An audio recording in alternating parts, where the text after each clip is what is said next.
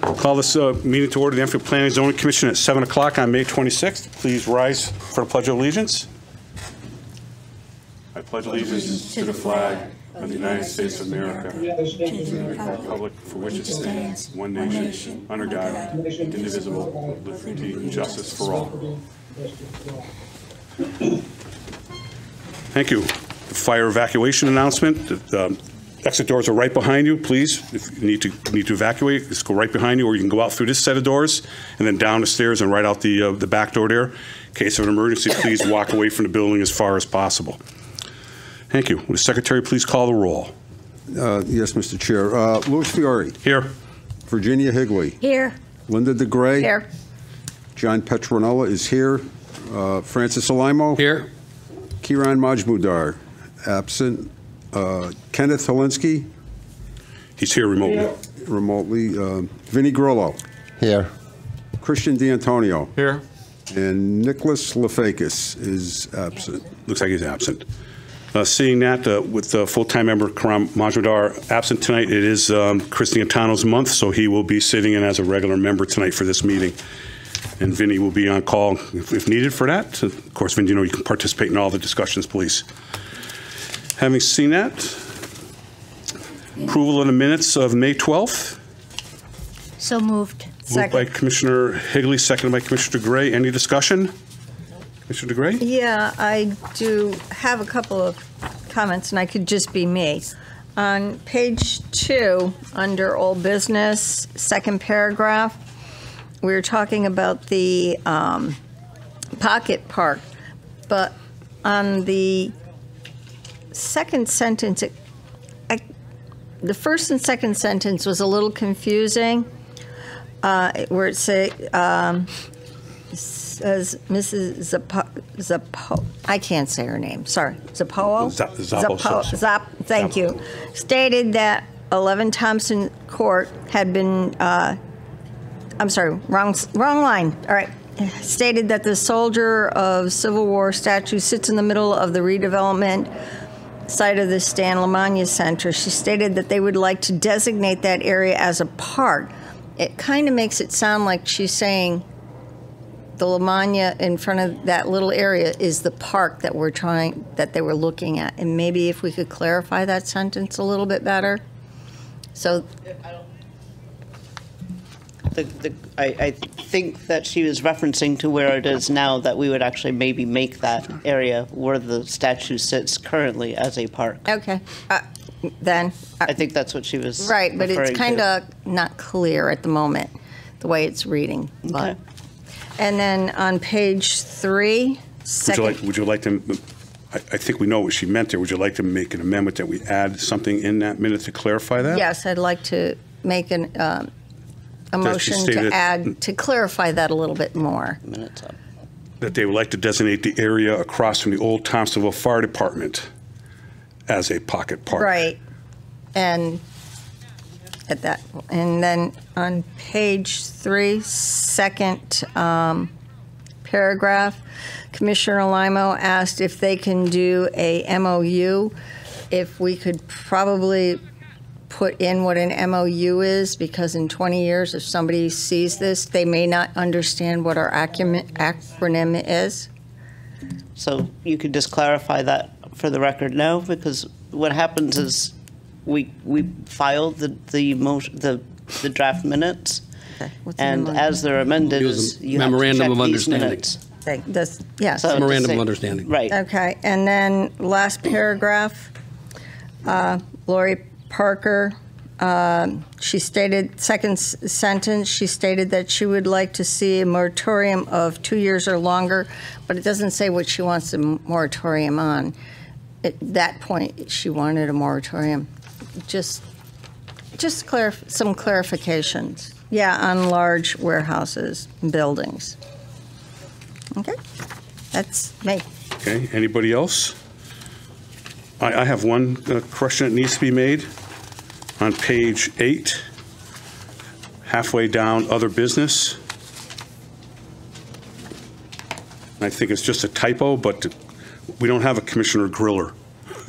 So I think it was. Oh, yeah. I was going to let that. That's all right. It happens. I think sure it was a typo. So let me go through the four corrections to the minutes we'd like to see made. On page 2, old business, I'm just going to kind of paraphrase here. She stated that they would like to designate the area across from the old Teville Fire Department as a pocket park so that the police department has more authority there for loitering and other issues. That's number 1. Commissioner Limo asked if they can do what was that? MOU, Memorandum of Understanding. Thank you very much. I just had my brain just went dead there for a minute. Also, on the bottom of page 3, we get to Lori Parker paragraph. She stated that she would like to see a moratorium of 2 years or longer on large buildings. And also on page 8, we're going to fix Commissioner Vinnie Grill's name, so it's not Grillo, it's Grillo. Any more discussion on the minutes? Is there a motion for someone to accept with all the amendments, please? Motion to made accept the Mr. amendments. Limo, Yep. seconded by Commissioner Higley to accept the minutes of May 12th with all the amendments and changes we just signified. All those in favor, please signify by saying aye. Aye. Aye. Vote? Yes. Oh, thank you, Kenny. So let the record show that there was 1, 2, 4, 5, 7 in favor and 1 abstain. Commissioner D'Antoni abstained because he was not present for that meeting. Moving on to item number 5, Town Attorney Report. Everyone did receive that in our packet, an update on various cases. Now we'll move on to public participation. At this point in the meeting, the Planning and Zoning Commission welcomes comments, concerns, and opinions relating to planning and zoning in Enfield from anyone who is present, provided that no one may discuss any matter of business at this time that is, number 1, already elsewhere on the agenda, any matter that is part of an open public hearing of the Commission, or any matter where a decision of the Commission may be pending, and that also includes any pending legal action. Is there anyone here who would like to come up and speak in front of the Planning and Zoning Commission tonight? Is there anyone who would like to come up and speak in front of the Planning and Zoning Commission tonight? For last time, anyone would like to come up and speak in front of the Planning and Zoning Commission tonight? Thank you. Seeing that, public participation is closed. Now we'll move on to new public hearings. Secretary, open the hearing, please. Yes. The Enfield Planning and Zoning Commission will hold public hearings at the regular meeting on Thursday, May 26, 2022 at 7 p.m. in the Town Council chambers at 820 Enfield Street, Enfield, Connecticut, concerning the following application. Public hearing number 3024, 100 Elm Street, application of the interior addition of a deli. Christopher Algu, applicant, Alliance Energy, LLC, owner, map 43, lot 15, BR zone. Thank you. Is the applicant or representative here? Please feel free to come on forward and just make sure the mic is on. The red button should be lit. Yep. And just identify yourself for the record, please. My name is Christopher Algu. You need to pull the mic a little closer to you if you can. Sorry. That's okay. My name is Christopher Algu. Thank you. And your address, please? 100 Elm Street, Enfield, Connecticut. Okay. Is that where you live, Christopher? No, that's the address of the where you live. Yeah. 42 Ridge Road, Glastonbury, Connecticut. Thank you. 06. Thank you, Christopher. Sorry. That's all right. It's okay. Could you give us a brief overview of what you're seeking an application for tonight, please? Basically, I'm just adding basic deli to the store. Through COVID, it's been a little tough getting through, so we're trying to add other, income coming in, and we had a space available that I wasn't really utilizing as much, and I just thought it would be a good idea. And it's been a few years in the works, kind of going back and forth with the health department and stuff like that. So finally, we're here. Commission questions? I mean, basically, this is the mobile station on Elm Street, correct? Correct. And if I read through your application correctly, it's not, I wouldn't say it's a full-blown deli. It's a small deli where you're making sandwiches for customers only. Correct. There's just going to be basic, lunch meats and bread and, basic. There's no cooking or anything like that. There's no seating. It's all takeout. No seating. Yeah, it's all takeout. Pretty much similar to what Dunkin' Donuts is doing in the same building, correct? Exactly. Yeah. Is there any other questions for the applicant? Commissioner Higley? You have enough parking for that, right? You Yeah. know, for the people to just run in and get their Yeah, sandwich. it would be basically the same people who are going to Dunkin'. Yep. Might grab a Okay. sandwich or something like that, Thank you know? Just one quick question. Since they're driving through the Dunkin', would they be able to also get the sandwich? No, They Dunkin's is actually have total to come separate in. entity, Okay, yeah. nope, thank you. I also see on the application, you have been in contact with staff, and there are some conditions that are part of this application, and you seem to be agreeable to those conditions. Yeah, with the health department you're talking about, or the, Yes. yeah. No, there's some site-specific conditions. The use shall be limited to the scope menu as approved by the property owner. Correct. The interior area used for the deli shall be limited to the area depicted on the floor plan that we have received from you dated January 4th. Correct. And the use shall not be operational until all necessary town of Enfield and any other permits are issued, and the improvements have been inspected and approved as applicable by Building Health and WPCA. Yeah. Okay? Mr. Chair? Yes. Yes, Commissioner Helinski. Go ahead. Yeah, I had a question. I'm not sure if this shows in the report we got, but have the owners officially approved this change at this point? Yeah. The property owners? Yeah, they signed a letter. And it was Oh, they did? provided, Okay. it was provided in the materials. Okay, I just didn't see that. I may have just missed this. Okay, thank you. No problem. Commissioner Limo? Yes, I was just going to ask, are you going to be open? I know the gas station is open 24 hours. Will the deli be open 24 hours? No, most likely not. I mean, the hours will probably be lunch into dinner, you know what I mean? Oh, okay. Not 24. It's a little difficult to Thank you. hold.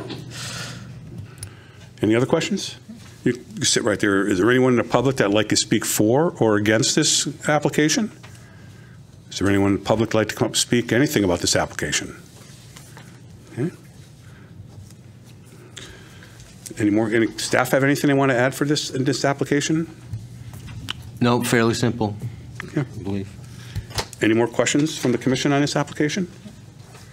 Anything else you'd like to add? No, thank you for your time. Seeing that, I'll entertain a motion to close the public hearing. So moved. Motion made by Commissioner Higley to close the public hearing, seconded by Commissioner D'Antoni. All those in favor, signify by saying aye. The show is unanimous to close the public hearing. Take a motion to approve with the conditions? Yeah, Mr. Chair, I'd like to make a motion to approve public hearing number 3024 in accordance with the motion prepared by staff dated May 26, 2022, with the 18 conditions attached. Is there a second? Second. Motion made by Secretary Petronella, seconded by Commissioner Limo. Any discussion on the approval? Seeing none, roll call vote, please. Yep. 1 second. Louis Fiore, 4. Virginia Higley, 4. Linda DeGray, 4. John Petronella is 4, Francis Alimo, 4. Kenneth Helinski, 4. Christian D'Antonio. 4. Thank you. And let the record show it was unanimous, 7-0. Your application's been approved. Okay, Good luck thank to you. Thank you very much. Thank Have a you. nice evening.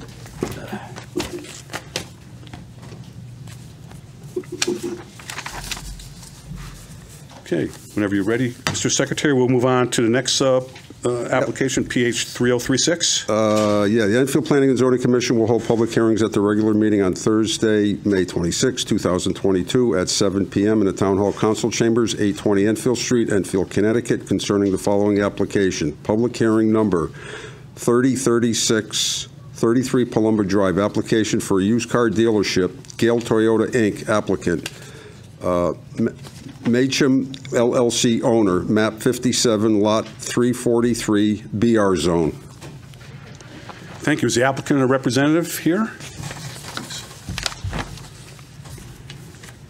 Please come on up and identify yourself for the record, please. Good evening. Michael Green, And address, please. 687 Hall Hill Road, Somers, Connecticut. Thank you. Can you briefly describe this application, please? Or take as much time as you like, I should have said briefly. Okay. It's a buy center to buy vehicles from the public, private party transactions to Gale Toyota. It's located across the street, 33 Palumbo Drive. Gale Toyota is at 50 Palumbo Drive. We currently meet remotely, meet at customers' houses or at the dealership to complete the transaction. We'd like to be able to meet at that location, 33 Palumbo Drive, and be able to complete the transaction there. We are not selling any vehicles there. There is no sales. There is no financing. There is no transaction really on our end. We're buying vehicles from private party sellers. That's what we're looking to do. So it would be with a special condition. Are you all set? Yeah. Questions from the commission? Commissioner DeGray. Well, I have a couple of questions. Probably a lot of questions, but on your website, you've got cars listed for sale as the buy center, and you've got 2 locations here in Enfield and in West Springfield. So do you sell the cars in Enfield, or do you sell the cars in West Springfield? The cars are located at 50 Palumbo Drive on Gale Toyota's lot. Okay. All cars for sale. It's just the Crazy J scratch and dent. That's the way we're presenting it. It could be wrong in the sense of it's not the same business really. It's not the same department. So. Then can you help clarify? Those vehicles are for sale at Gale Toyota. They're branded Crazy J scratch and dent. They're just bunched together on the website because it's both Crazy J. That's the whole. Crazy J is the buy center. That's the kind of branding that we're going with. But there's no sales going on. There's no inventory being presented for sale being at 33 Palumbo Drive. Then that ad is very confusing, because if I went on the website to buy center of Enfield, I see cars for sale. I can separate that to buy center of Enfield to buy my car. I'm not going to go to Gale Toyota because that's not what the ad says. And it's very small at the bottom, is associated with Gale Toyota. So I can separate that. That's no problem. I can pull the inventory off the site. That I didn't see it that way, but that's not. We're not getting traffic in that way. I'm not saying that, but I'm just kind of confused because you're saying you're not selling cars, but your ads are saying you're selling cars on the website. So that was my first question, and then I got this layout of the property, and you've got 17 spaces for Unit 4, and I don't know exactly where Unit 4 is, but it all says for Gale Toyota. I'm just kind of concerned about the spaces because you've got Porter and Chester there, you've got Firestone over there, you've got Enterprise over there, you've got Shine Doctor over there, and I think there's another. There's a lot of cars over there, and I was over there yesterday, and parking lot was pretty full. Yeah. So I'm just wondering if there's enough parking for. I mean, it would be no business. It would be no different than what we're doing now as far as parking spaces. Right now, my used cars are reconditioned over there, so anything that's bought and that's purchased or taken in trade goes over there for reconditioning. It's over there for a short period of time, matter of days, and then it goes back over to our lot or it's wholesaled. So there would be no difference to parking. There would be no change to parking. The only difference would be the customer arriving with the vehicle to be inspected. That's about a half-hour process. Yeah, because you're saying you need 40 to 60 spaces. This is your narrative. This is not my narrative. Approximately 40 to 60 spaces per month. Including the inside the bays where the vehicles are being worked on, where they're being stored and cleaned, and that there's sufficient space. There's 33 spots right there, and then plus the cleanup shop. So. Okay, thank you. Thank you. Questions from the commission? Well, I have a couple of questions. Absolutely. Mr. Chair? Yes.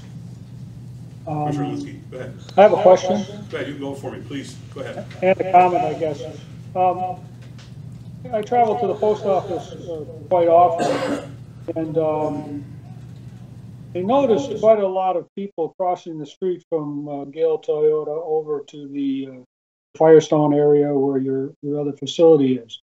And I'm just concerned that that's a safety issue. I mean, they're kind of picking their way across to the stop sign, 4 corners there where you go into the post office or either the Gale Toyota. And it's a mix of people. It's some of them are dressed in ties, which I assume they're salesmen or managers, and others are look like they're workers, mechanics, those type of people.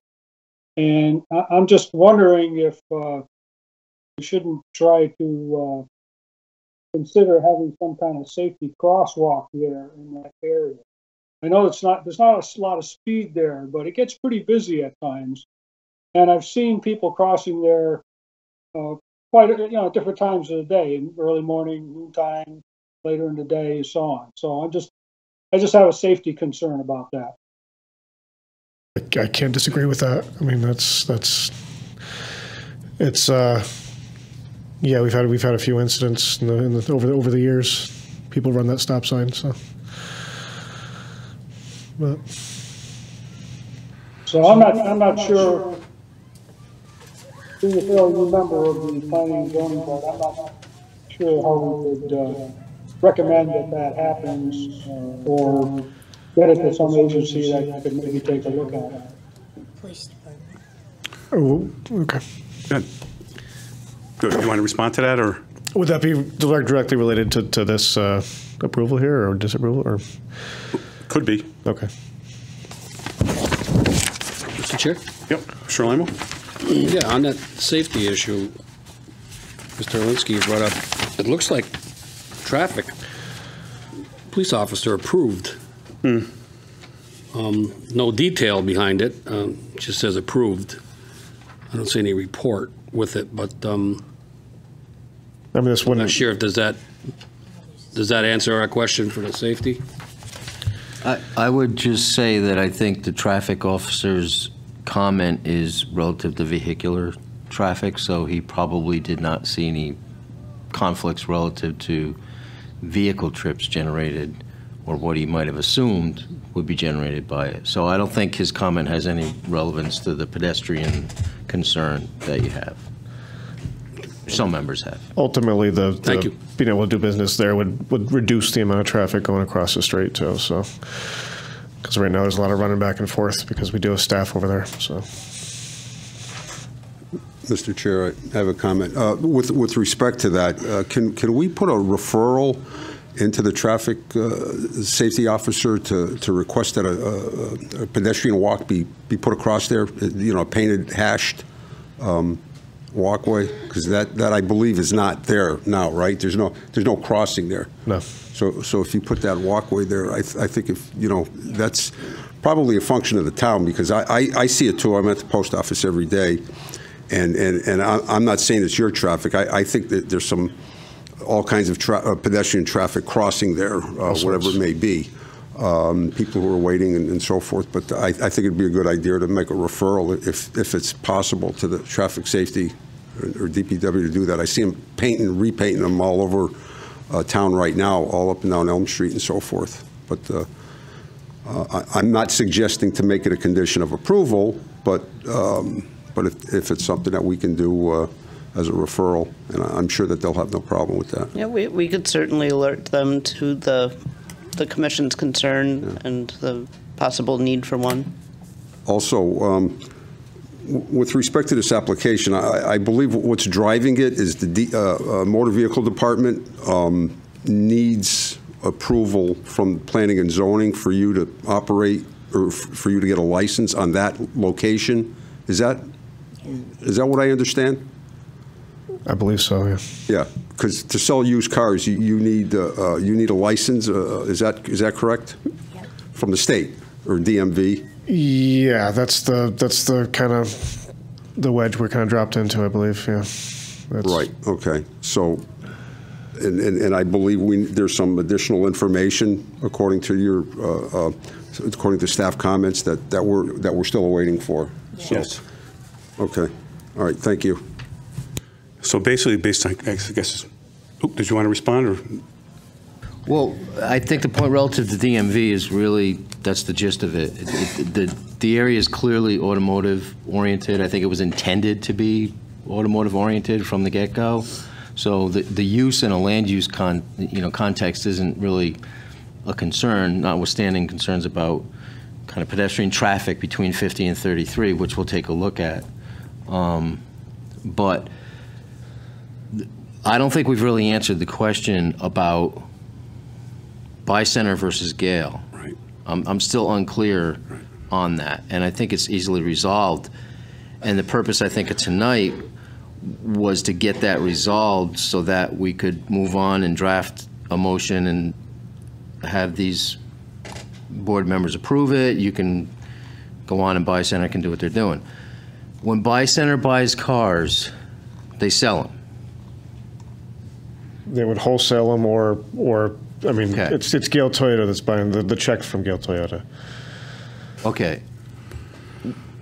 When Bi-Center sells the cars, Bi-Center is selling the cars. Bi-Center needs a DMV approval to sell the cars, right?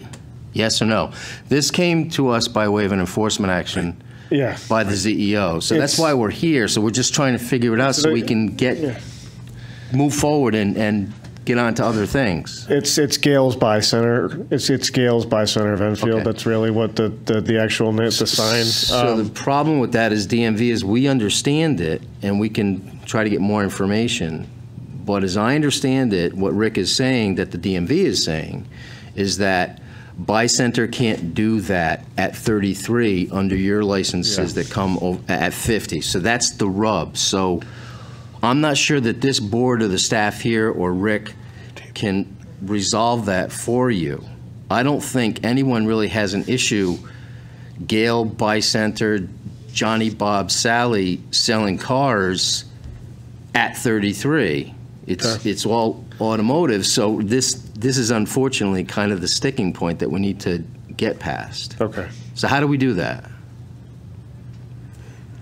I was going to write the approval with conditions that the plan that was submitted be modified to label the unit Bi-Center, not Gale. Okay. Okay. And that the approval be issued in the name of Bi-Center, specifically, exclusively, so that we can resolve the issues with ZBA, so that they'll actually sign the site plan so you can get the K7 and Bi-Center can go do what they want. That's what I was going to do. Okay. I didn't want to do that and then have some pushback that why did you do that way? We don't want to do that. So I'd rather have some kind of consensus about that if we can do that. If that's I mean, sounds like that might be the best. It sounds like the only thing DMV is going to let us do. Yeah. Okay. Okay? Okay. All right. So that's all I wanted to do. So if you have more questions, by all means, ask questions. I'm satisfied now that I can write something for you, come back in 2 weeks, whenever the next meeting is. Thank you, because I was going to lead into that, so you got to where you got to. So thank you. That answered all. I was just going to be the lead man, point man on that, so that all got straight to you, so you understand our predicament. Okay. So if you have a second, Mr. Higley? Now I'm confused. If it's Bi-Center across the street from Gale, Right. can Bi-Center sell their cars under the Bi-Seller name at Gale's? No, Bi-Center would have a separate K7, a separate DMV approval, separate bond for Well- DMV, separate everything with DMV. Yeah. What Bi-Center does at that point, who they sell them to, for what the arrangement is, not sure that we really care. So gonna it's have a okay for separate them approval. to sell at Gale Toyota? No, Under well, Bi- what they're going to do is they're going to sell as Bi-Center, and they're going to have a used car sales license for That 33 for Bi-Center. Okay, and you're okay with that? So you won't be selling at Gale's? Well, he could sell, can sell he could anywhere. resale. Right. He can, Yeah. no, Right. but under his name, he will not be selling at Gale's, right? Bi-Center. Bi-Center. Bi-Center. Bi-Center is going to be a 33. Right, Right. so you won't be selling at Gale's, correct? Not directly, no. Yeah. Pardon me? No. No, it would you be won't. selling to Okay. Gale at that point. Yeah, Okay, Yeah. right, thank you. Right. Okay, we all, Yep, I'm fine. cool, all good? Yeah. Just, Yeah, go ahead. Just to clarify now, Yep. the buy center is a separate entity which will be getting approval, which will also be getting the license. It's a separate entity that you're going to have your own separate company, insurances and so forth. So You can't, just so that you, Yeah, I mean, you understand that, correct? Yeah, I do. If that's the way, it seems like that's the way it has to be, so. Yeah, it'll be two separate entities and entirely different. So I would suggest just procedurally that we leave the hearing open. Yep. Come back in 2 weeks, we'll wrap it up. Yep. You'll have the draft for it, you can give me a call and, Okay. okay? All right, all right. Do we want to hear from any? Any Or public, I don't know if there was, I'm sorry. You can stay right there for a second. Any questions for the applicant at this point?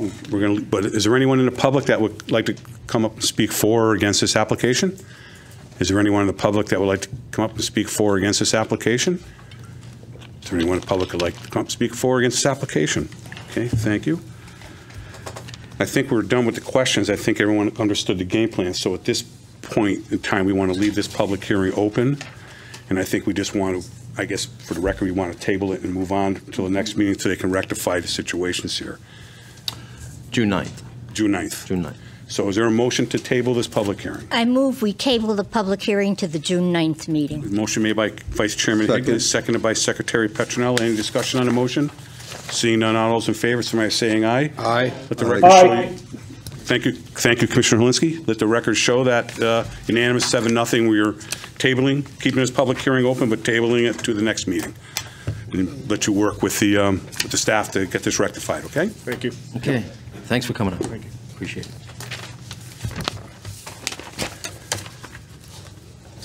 Thank you, everyone. We'll move on to the next one whenever the Secretary's record ready. That's PH 3038. Yes, Mr. Chair. The Enfield Planning and Zoning Commission will hold public hearings at their regular meeting on Thursday, May 26, 2022 at 7 p.m. in the Town Hall Council Chambers at 820 Enfield Street, Enfield, Connecticut, concerning the following application.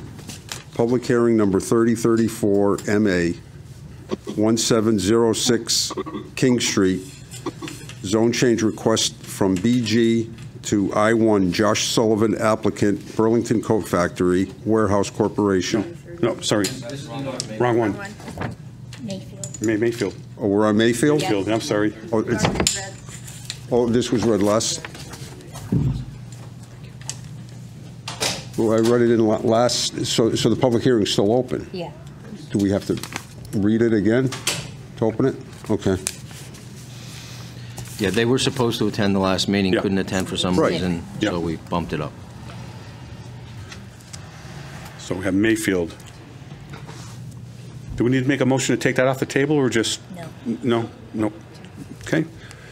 Could you please identify yourself for the record? Good evening.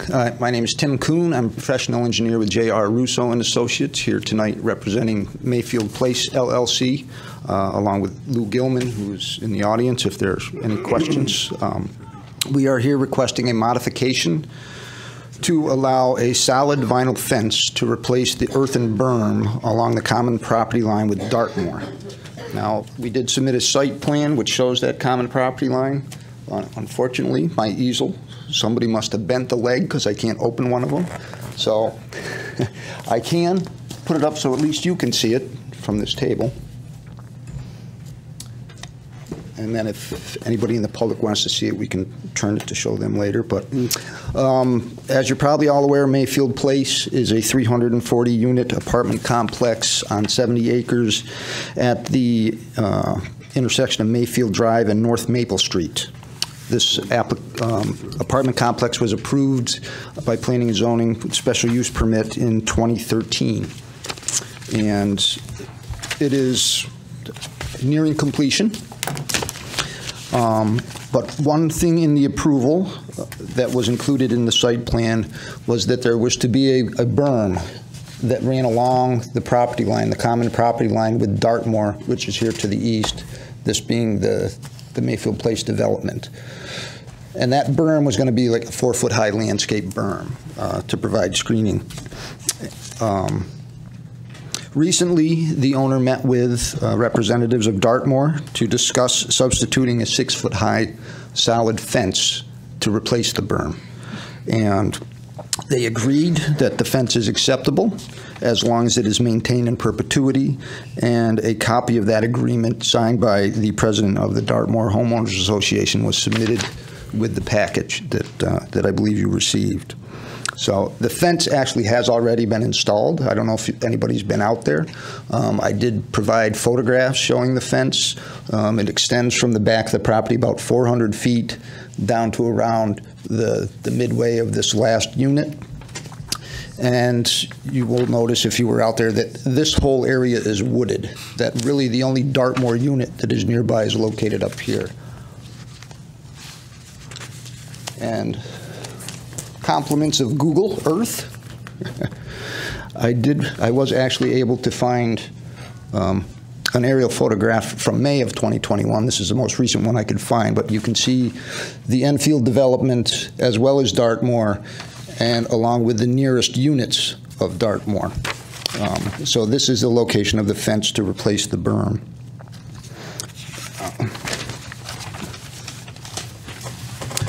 We did receive a copy of the staff comments where they did indicate that staff has no concerns with this application, but they did stipulate 2 conditions. One being that they'd like to see the fence extended an additional 175 feet, and the second being that the fence be maintained in perpetuity. And the applicant has no problem with the second one. However, we would prefer not to have to extend the fence. So we would like the first one eliminated. And as you can see from the aerial photograph, extending the 175-foot further toward Mayfield Drive is really along an area where there is over about 275 feet of dense forest between us and the nearest, actually, and the driveway for Dartmoor, not even the nearest units on the other side. So it is heavily wooded. You can see from the photographs. I have other photographs that Lou took today. The photographs that I took were taken in the winter. But really we feel that the existing trees already provide a sufficient buffer and screening to the Dartmoor residences, and we would feel that this extension of the fence is not necessary, and we would just ask that that condition be eliminated. I'd be happy to answer any questions you have. Questions from the commission?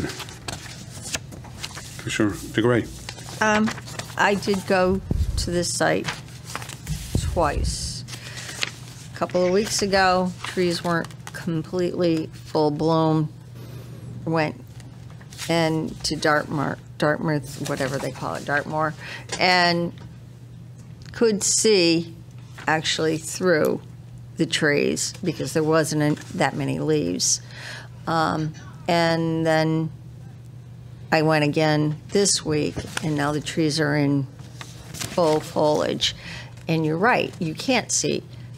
But during the winter months, and we do have 6-7 months of winter in New England, whether we like it or not, those people in those condos closer to the main road would be able to see. So I really don't feel that we should take out that 175-foot extension of the fence, only because of privacy in that area. That's all. Thank you. I tend to concur with Commissioner DeGray. I mean, basically, you know, you guys have been, in this company's been very good neighbors and good partners here in Enfield, no doubt about it. So I certainly want to bring that point up. You guys have been great. But I do tend to agree with you about the fence. I think it should be extended all the way as staff has recommended. You know, you gave a nice presentation and a good pitch for it. Thank you.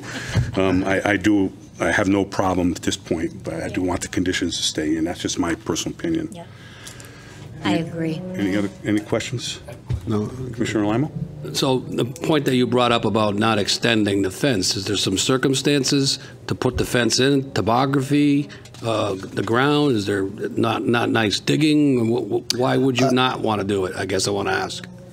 Well, frankly, I believe it's just a belief that it's an unnecessary expense because it doesn't provide much benefit as far as the screening goes. So it's more a monetary thing. It's nothing to do with the ground or actually installing the fence. No. Thank you. Commissioner Petronello? Is it my understanding that where that 175 feet is, originally there was a berm there?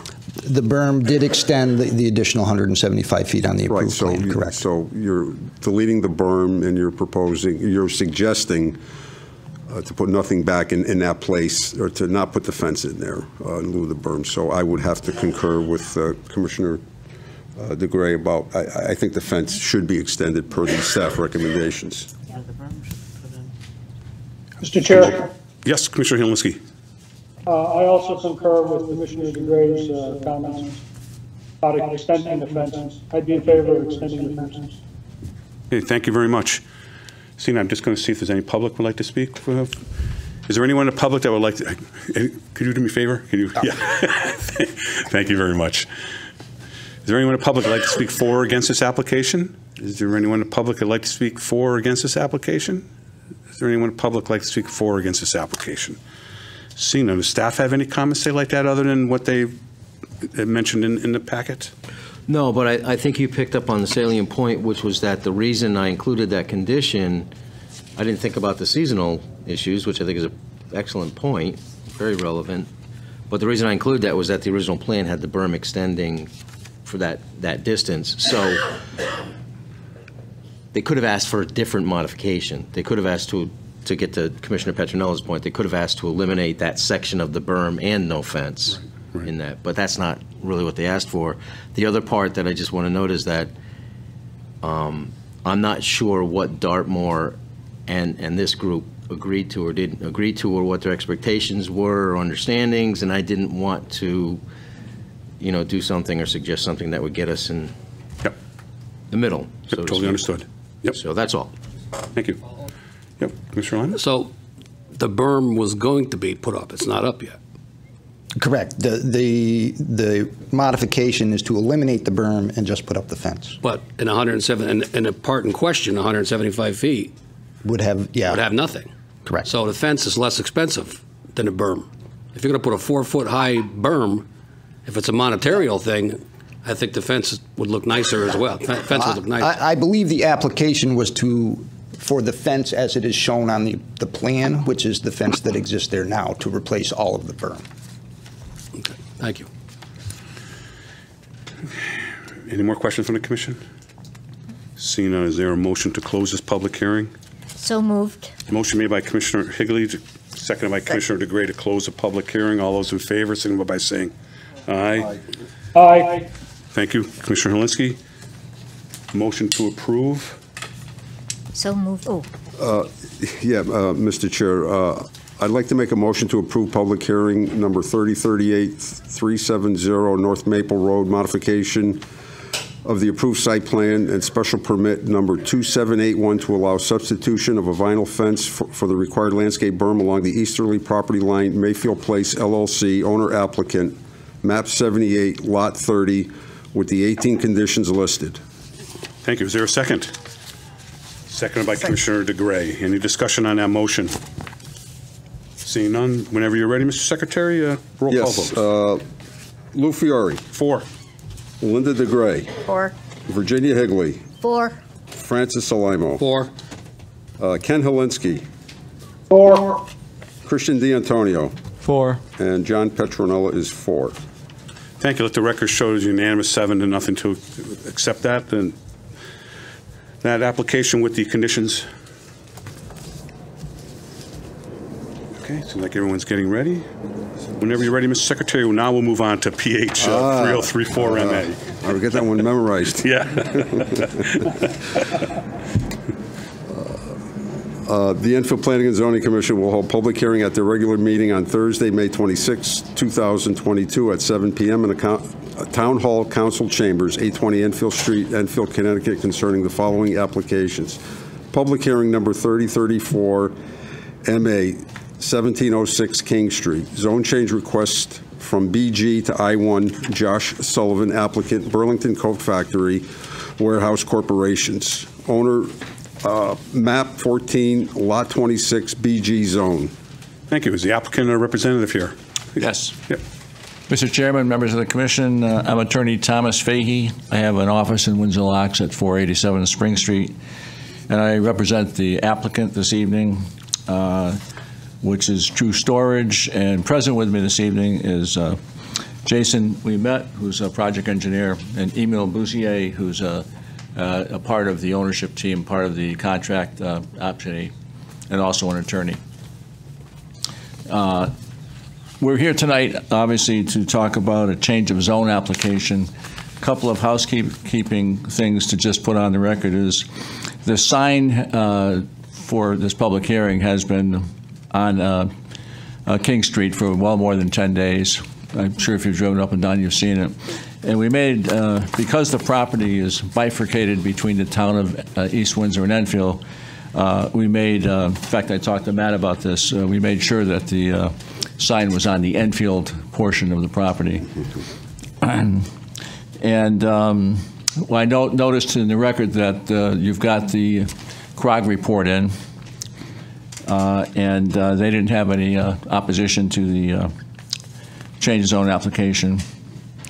And I noticed also there was a record of the notice to the town of East Windsor, which you're required to do by statute because it's within 500 feet. And could someone put the, I understand, yeah. Oh, this thing? Oh, we're testing my, you think I can see that far? I'm old now. Of course, I can't see that far without my glasses either. I got glasses. Hey, Commissioner Helinski, once he brings his PowerPoint presentation up, I won't be able to see you anymore, but I can verbally still hear you, okay? Got it. Okay. Are you Jose, sir? Yeah. Couldn't tell by the resemblance, right? Looks exactly like him, doesn't it? Oh, now what over here? Don't leave it. I can't read that. So what am I hitting here? Right there? Yeah. No, No, that's the wrong one. I believe it's the third one.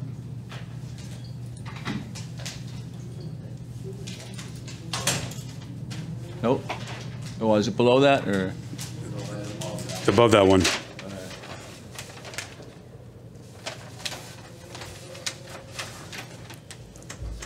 Right there. Come on, baby. There we go. Okay. Now,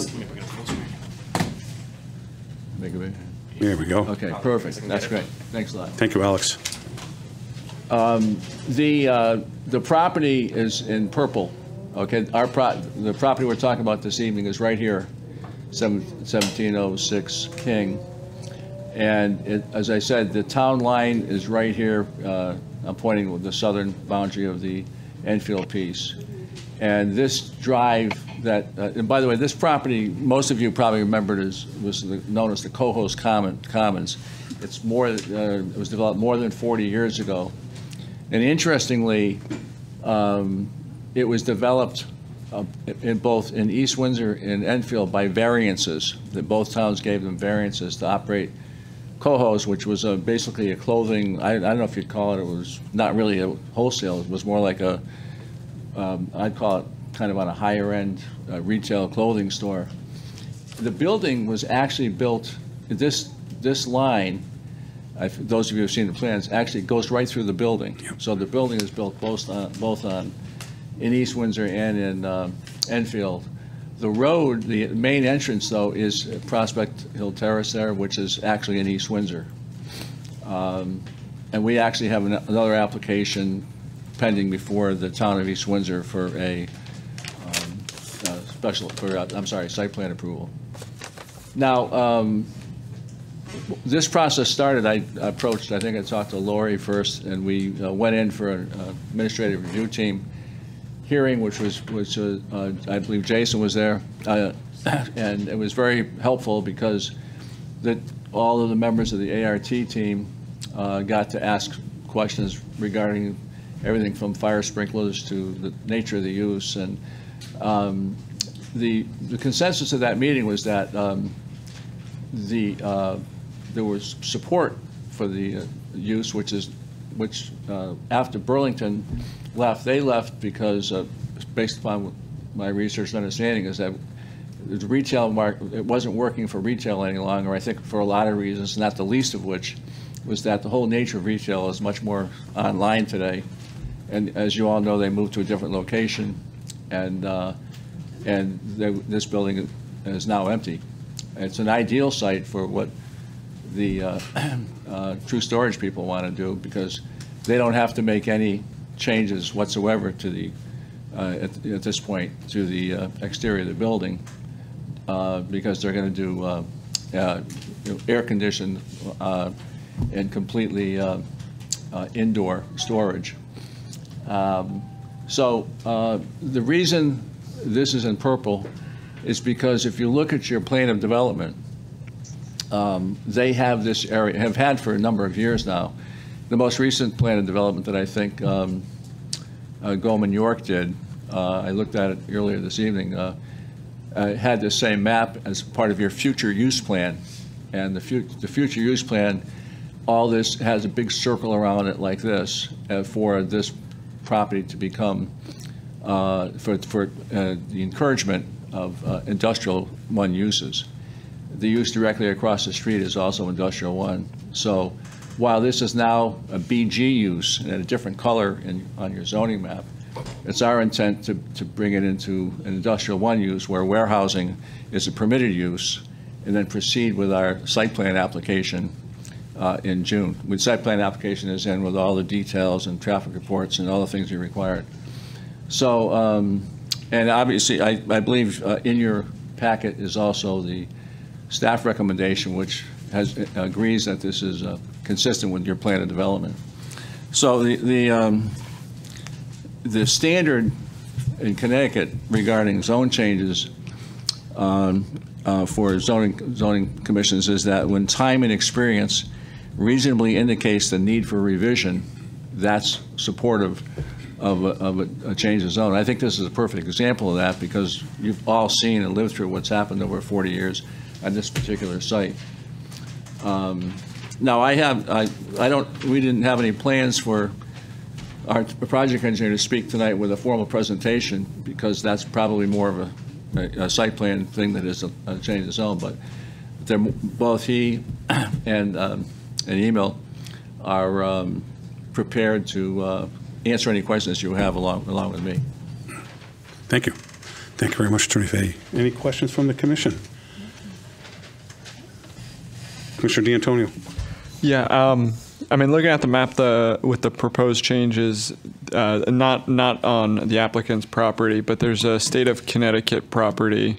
I thought I saw mentioned somewhere it's DOT. Do we have more clarification on that property? Because the proposal is to keep that little sliver of land zone for BG. So I'm wondering if there's any potential to just clean up the zoning for consistency. Can they operate out of an I-1 zone? Yeah, so I guess firstly, what is the state of Connecticut property there? Well, I guess a couple of different answers. Yes, the town could rezone it, the state piece.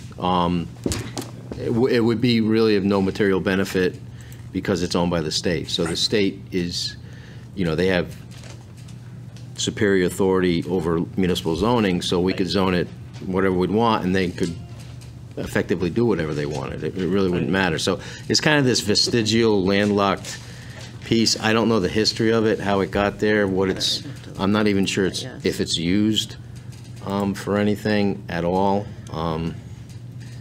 It may even be something that the state might want to dispose of at some point in time. Not sure. But, we could rezone it, but it wouldn't really be of any particular benefit to anyone.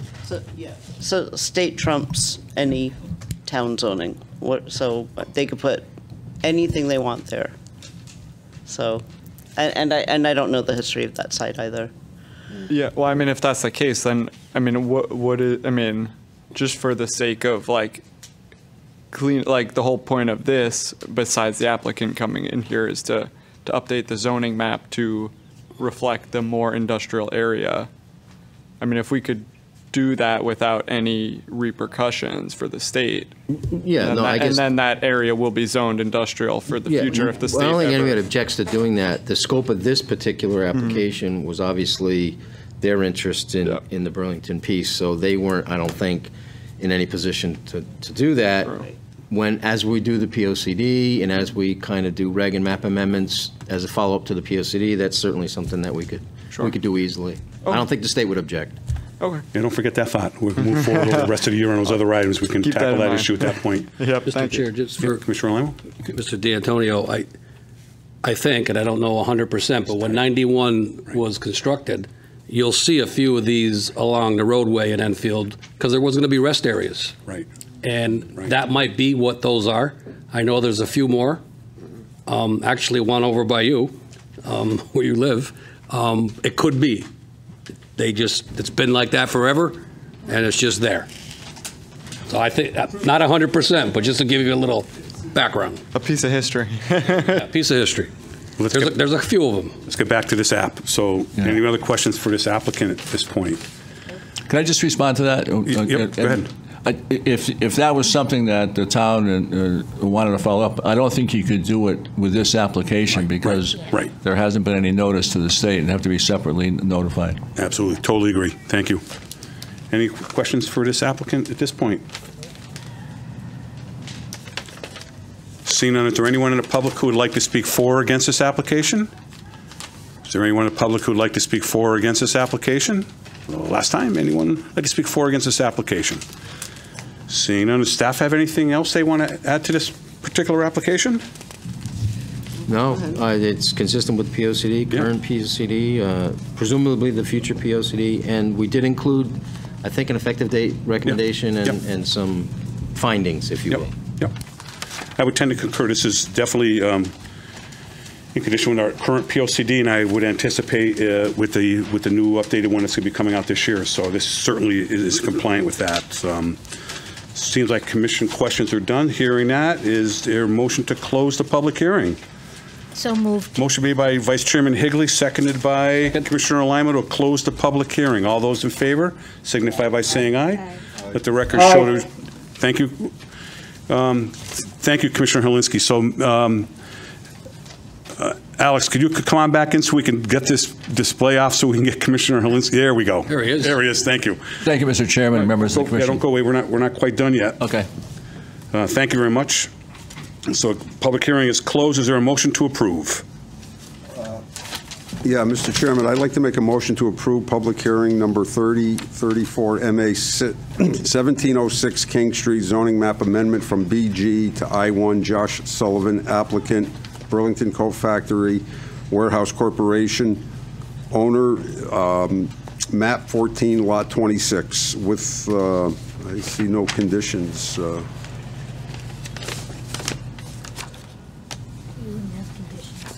No conditions, but there's a finding and effective date. With no conditions. Okay, is there a second? Second. Seconded by Commissioner Helinski. Any discussion on the motion? Seeing none, roll call vote, please. Lou Fiore. 4. Linda DeGray. 4. Virginia Higley. 4. Francis Alimo. 4. Ken Helinski. 4. Christian D'Antonio. 4. And John Petronella is 4. And just for the record, the finding will be the commission finds that this application is consistent with the current POCD and will implement the commission's adopted land use plan recommendations for this area. And the effective date of this will be 8:30 a.m. Thursday, June 9th. Thank you. You're all set. Thank you very much. Yep. We're just going to recess for 5 minutes just for a break for people with allergies. We'll be right back.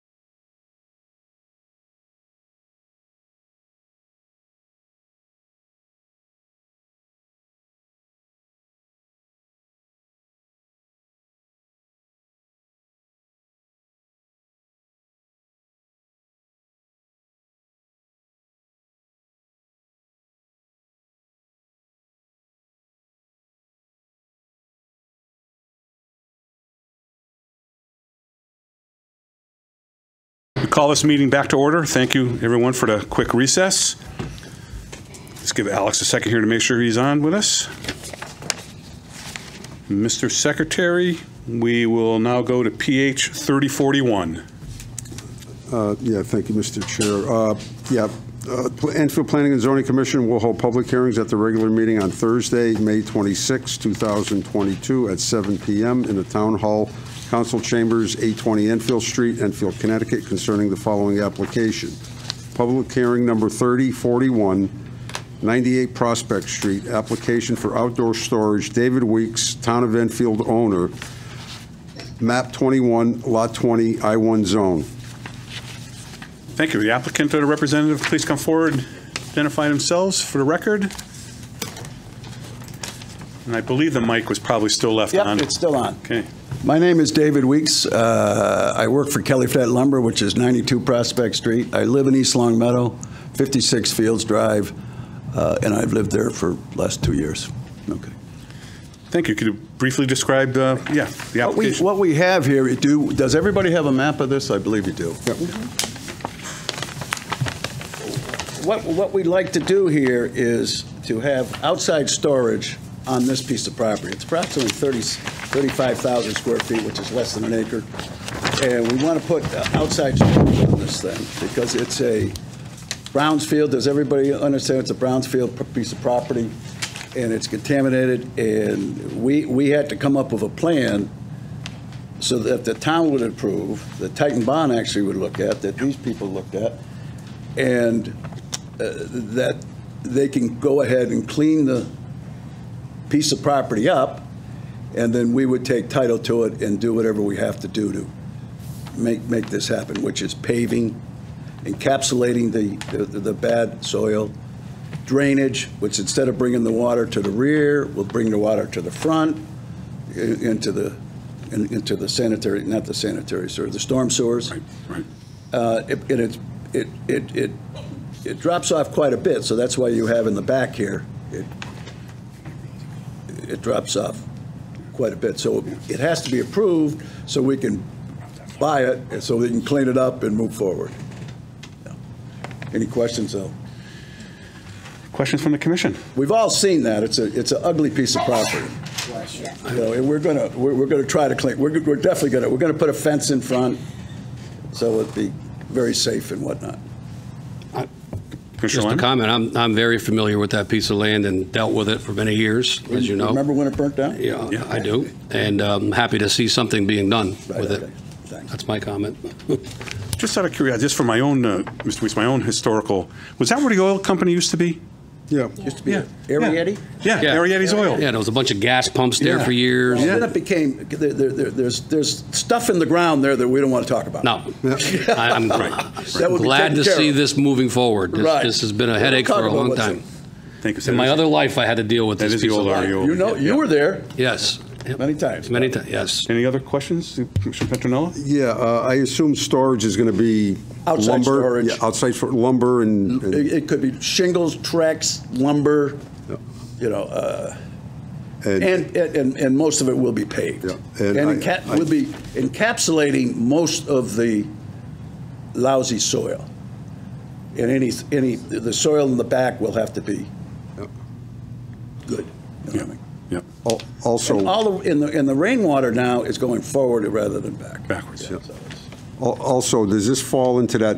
This is industrial property, and this will fall into that new storage, outside storage. So they got 50%. I think is what we agreed to. Yeah, there were also multiple variances that were issued by the ZBA. Saw the variances to accommodate this. Yeah. Yep. So, I'm sorry. Go ahead. Go ahead. No, okay.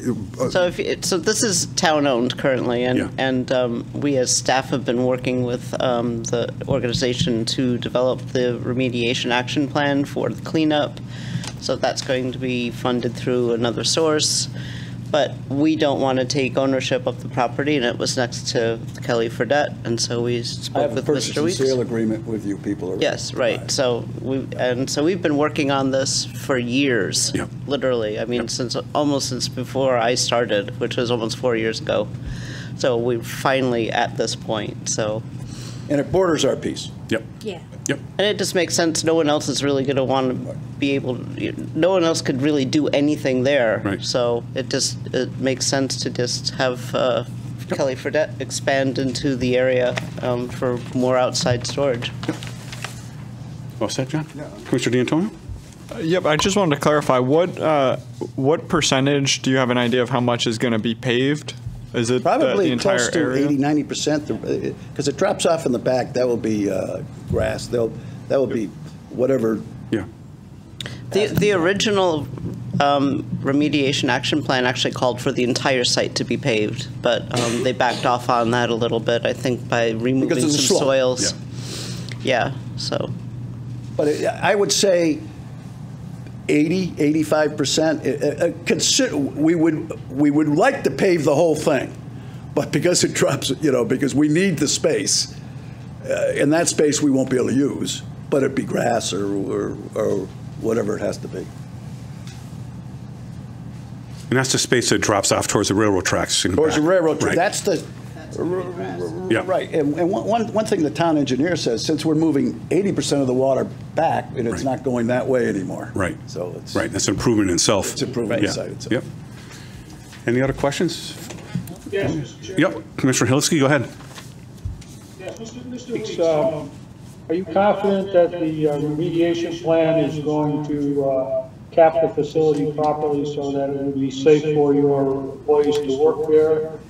And would there be a need for them to wear any kind of protective equipment or anything while they're working? That's a good question.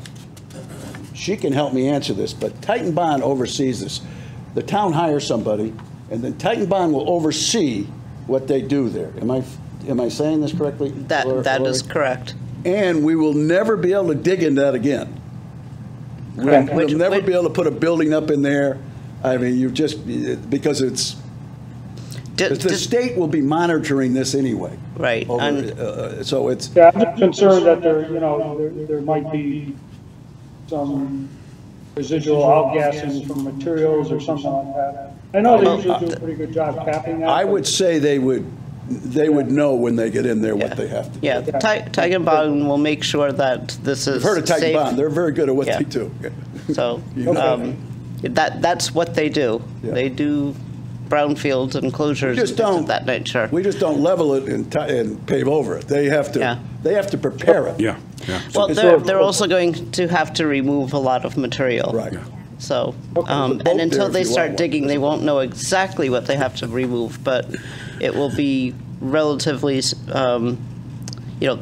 plan will remain as is. They might have to bring in more fill in order to do it, but it will be a safe site provided it's not dug into, which was the other reason that Mr. Weeks actually wanted to have a structure there, and that started getting complicated, having footings and posts and whatnot into the ground. So because it's a small site. Yeah, so that's why we decided just outdoor storage.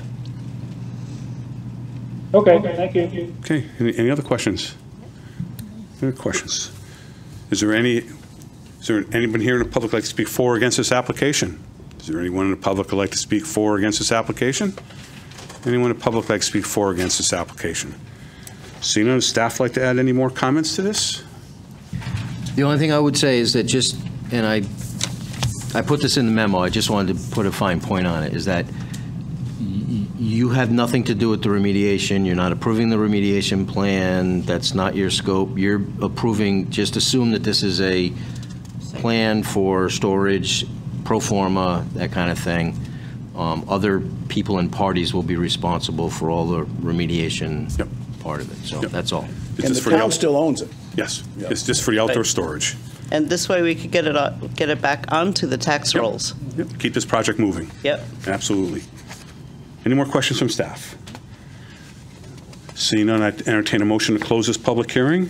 Motion made by Commissioner DeGray, seconded by Commissioner Higley to close this public hearing. All those in favor, signify by saying aye. Let the record show. Thank you, Mr. Malinsky. Let the record show it was unanimous, 7-0 to close the public hearing. make a motion to approve. Yeah, Mr. Chair, I'd like to make a motion to approve public hearing number 3041, application for site plan approval for outdoor storage at 98 Prospect Street. David Weeks, DBA, Kelly Fredette Lumber, applicant, Town of Enfield, owner, map 21, lot 20, I-1 zone, per the reference plans and others, and other application support documentations and the 28 conditions listed. Thank you. Is there a second? Second. Second by Commissioner DeGray. Thank you. Any discussion on the motion? Seeing none, Mr. Secretary, whenever you're ready for a roll call vote. Yeah, Lou Fiore. 4. Linda DeGray. 4. Virginia Higley. 4. Francis Alimo. 4. Ken Helinski. 4. Christian D'Antonio. 4. And John Petronella is 4. Let the record show is unanimous, 7-0. Mr. Weeks, thank you. Thank you. Good luck with the project.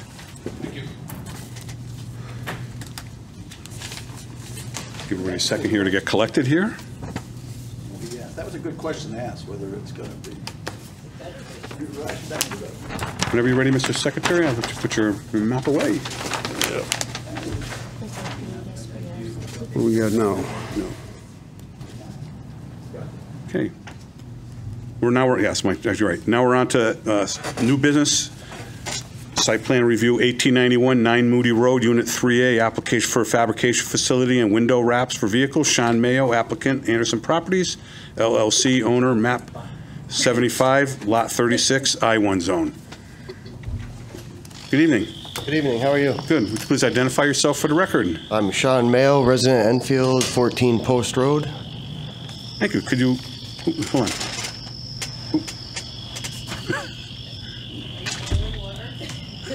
Someone having tea? Can I? Ken, are you boiling water? No, I wonder if it's in here. Almost sounds like somebody's vehicle. Yeah. Like, oh. Teams is doing this. Oh. It's a bug. Hold on. I got to reconnect the meeting. We're just going to take a quick reset. No, it'll take less than a second. Okay. Just got to reconnect it.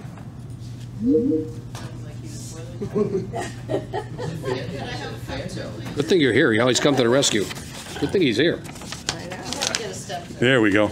No, it wasn't you, Ken. We got to get him some roller skates. my luck, throw everybody off their game, right? Mr. Mayo, please start again. We had a little, almost sounded like a bug, didn't it? I'm Sean Mayo, resident Enfield. I live at 14 Post Road. Can you just describe your application, why you're here tonight? I'm filing for application on a site plan for fabrication on my window tint and vinyl wrap shop with accessory use for retail sales. Okay. Is there any questions for this application? I just have one. Go ahead, Commissioner. I just have one. Are you the only employee? Is it Yeah. owner operated? Yep. I was just wondering if there was going to be expansion. In the future, I would like to be able to hire people on because as a one-man shop in my industry, it's definitely pretty stressful. You could ask my girl that. But at the time, I might have a friend of mine that helps me out on some crazy days, but other than that, I don't have any other employees. Okay, because I was over there and I just saw the one bay, and that's why I was like, how many? Yeah, I do we can fit 2 cars in there at a time. Oh, okay. Yeah. All right. So it is just me. When I am vinyl wrapping a car, I have the car for about 2 weeks. So I have the bay goes at an angle, so I'm able to put 1 car in there to stay and then continue with daily jobs, pulling them in and out. Oh, I didn't realize it took 2 weeks. I thought it was like a one-day dip. Oh, to wrap a car is a lot of work. All right, Definitely, thank you. yeah. If I may have the privilege of the chair to go next, if I may? Sure. If you guys don't mind. I just want to go through a couple things with you so that we're clear. Absolutely. The retail sale of products not directly related to the permissible industrial use, these products cannot be offered for sale or sold from this location. So there will be some things you won't be able to sell there. Yeah, that I wasn't sure regarding, like I install remote starters and at the same time you're fabricating the wiring harnesses. And we'll go through some of them. Okay. I just want to make sure you're clear and on board here. If we approve this, these are some of the conditions that are in there. Yeah, okay. The site plan approval shall expressly exclude the display and retail sale of any products not fabricated on the site. So you will not be allowed to sell products that are not fabricated on the site. That being like starters, if you're trailer not, hitch. Yeah, you're or- not making them on the site.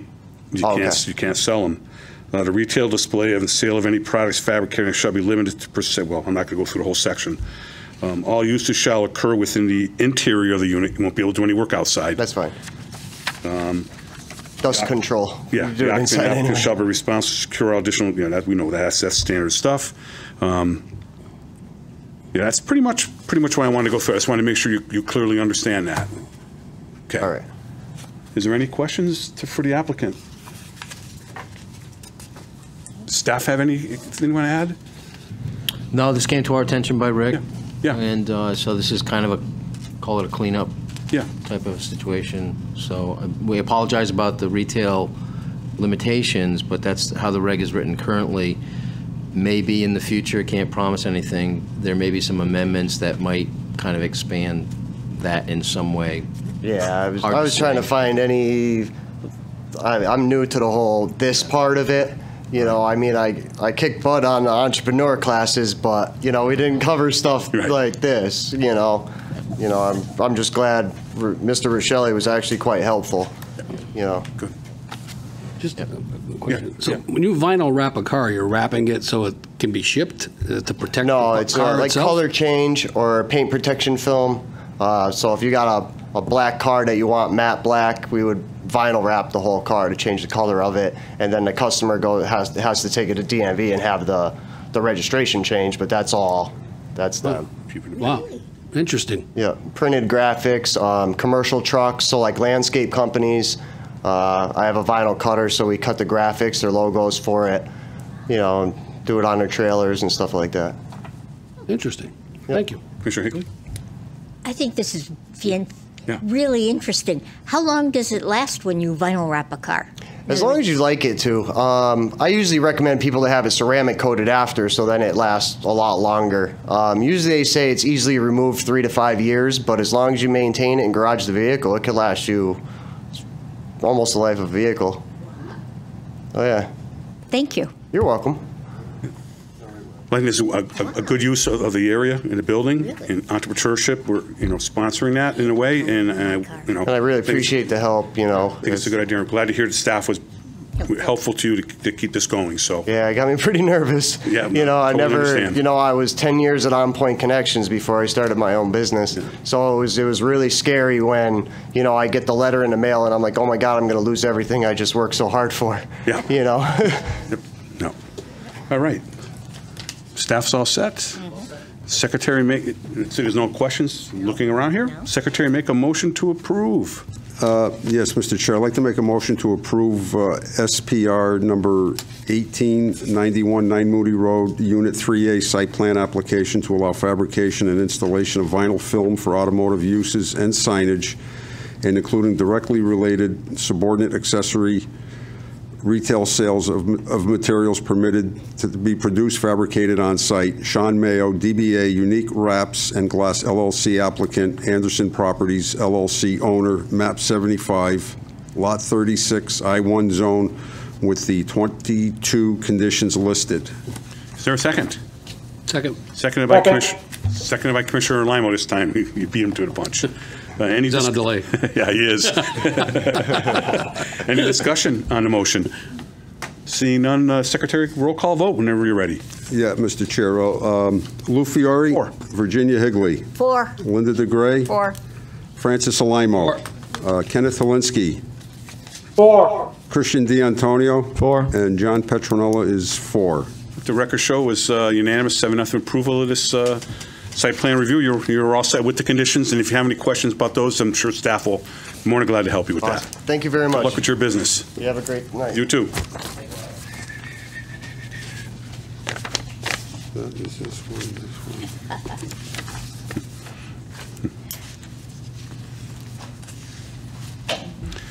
Okay, we're on to the next. Everyone's ready. Site plan review, 1892 53 Manning Road. Application requesting approval for an indoor long-term parking facility. Walter Labonte, applicant, KBRC Realty, LLC, owner, map 32, lot 15, I-1 zone. Good evening. Welcome. Identify yourself for the record, please. I'm Walter Labonte. I'm also Chip Labonte. I've been here a few times. And I'm sure you guys are all familiar with the former Hallmark building. Yeah, and your address, please? I'm sorry, the property's at 53 Manning Road. Your personal address, please? I live in Sherburne, Massachusetts. Hey, thank you. I'm formerly from Springfield. Thank you.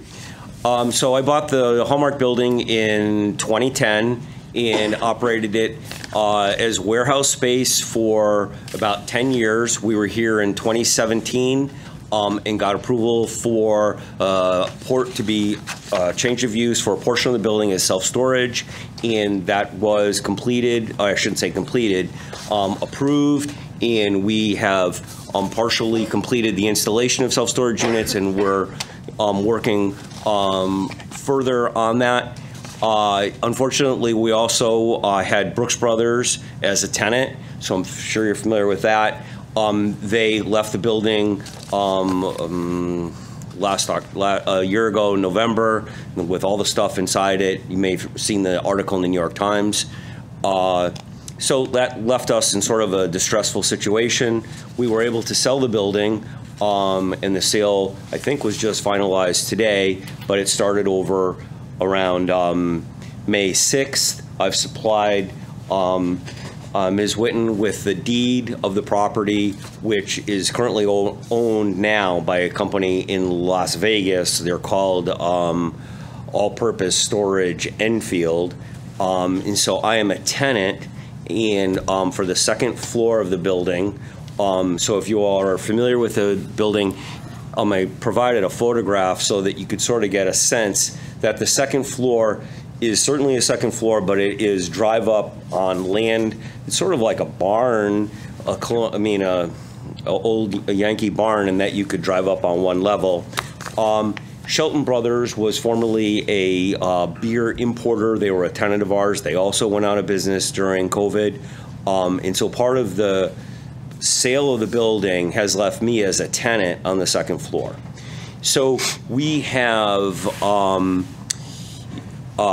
been trying to lease that portion of the building for a couple of years, and it's been sort of difficult because the building is somewhat obsolete with only the 2 overhead doors. That's only one part of the problem. The other part of the problem is the concerns about traffic on Manning Road. So I think that we've done a really good job of mitigating the traffic because the self-storage portion is really much more towards just consumer, I don't know if consumer is the right word, residential vehicles. There really isn't truck traffic for our building anymore. And that's, I can't say that's 100% because sometimes somebody will have their moving truck, they move out of their house, then they move it into a self-storage unit. But that's not part of what I'm here to talk to you about today. I wanted to tell you that first and foremost that this idea of using long-term parking, which essentially for 1 or 3 months and the like, you have a nice car, it's a summer car, and you want to get it off the road. It's to cater to that business, which evidently is growing, and we would like to use that second floor space simply for long-term parking, which I described in the narrative. It's really somebody's going to come in, drive down the street. We're going to park their car so they're not coming inside the building, and it's going to be there for 1 month, 2 months, 3 months, and then typically come out in March and the like. And it's as simple as that. We feel like it is the lowest traffic use. There are some issues there regarding upgrading the sprinkler system and the HVAC.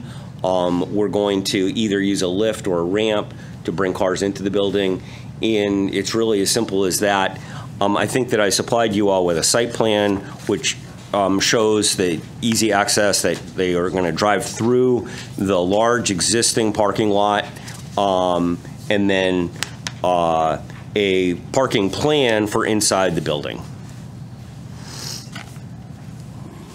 Oh, thank you. I'm sorry. I'm reading. You're all set?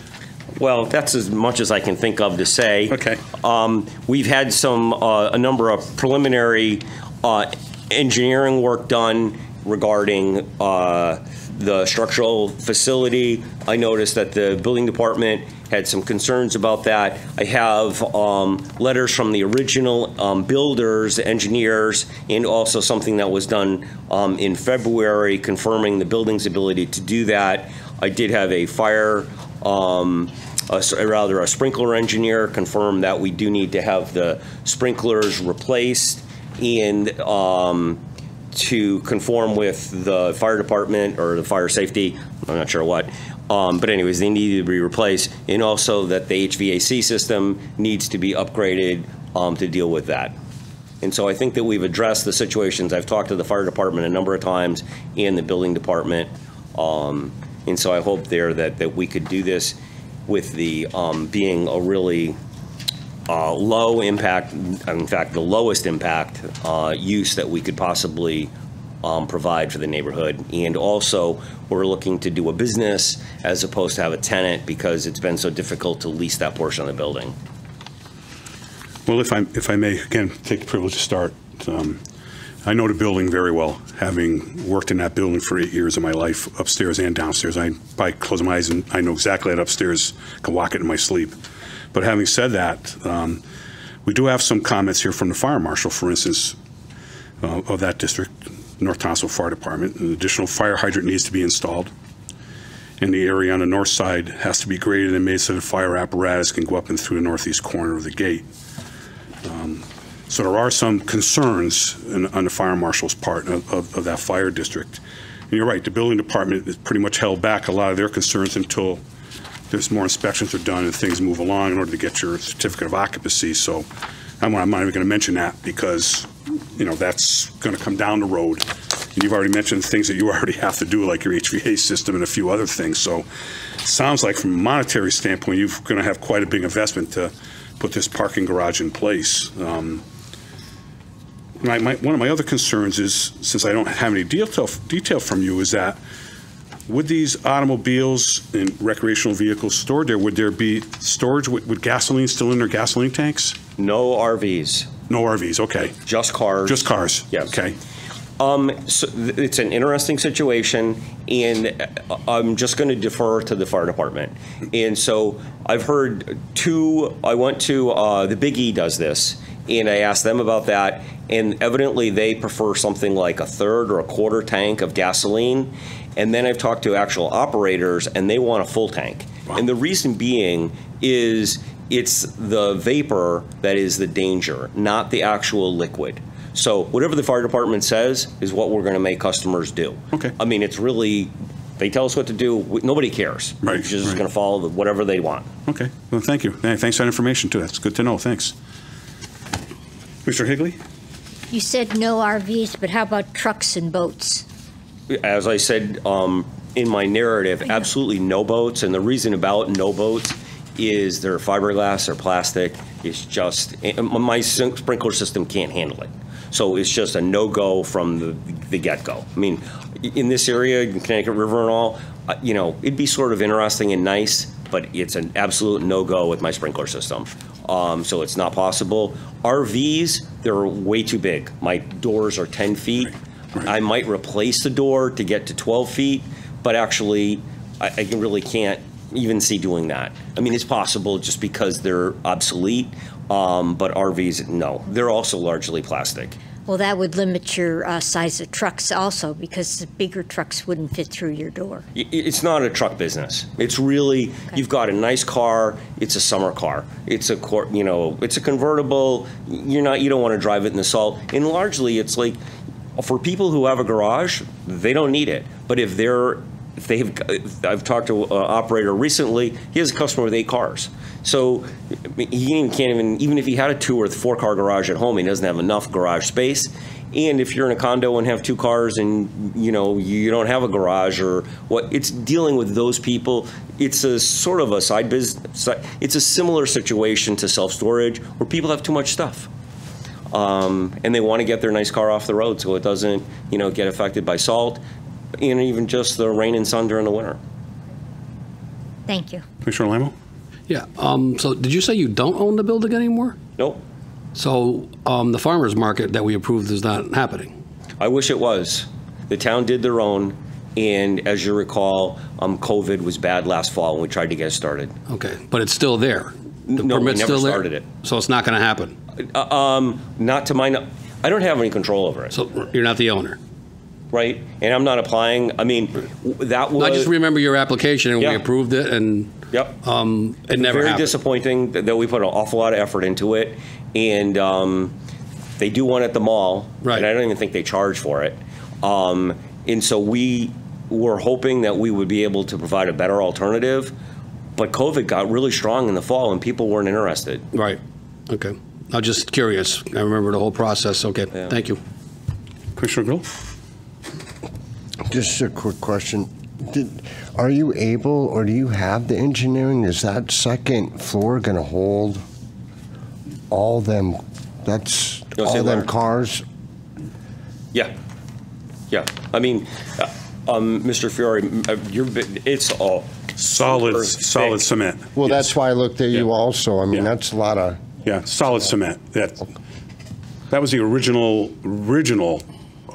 well, outside of Central Street, the old Springbok building. That's the original Hallmark Cards warehouse on that second floor.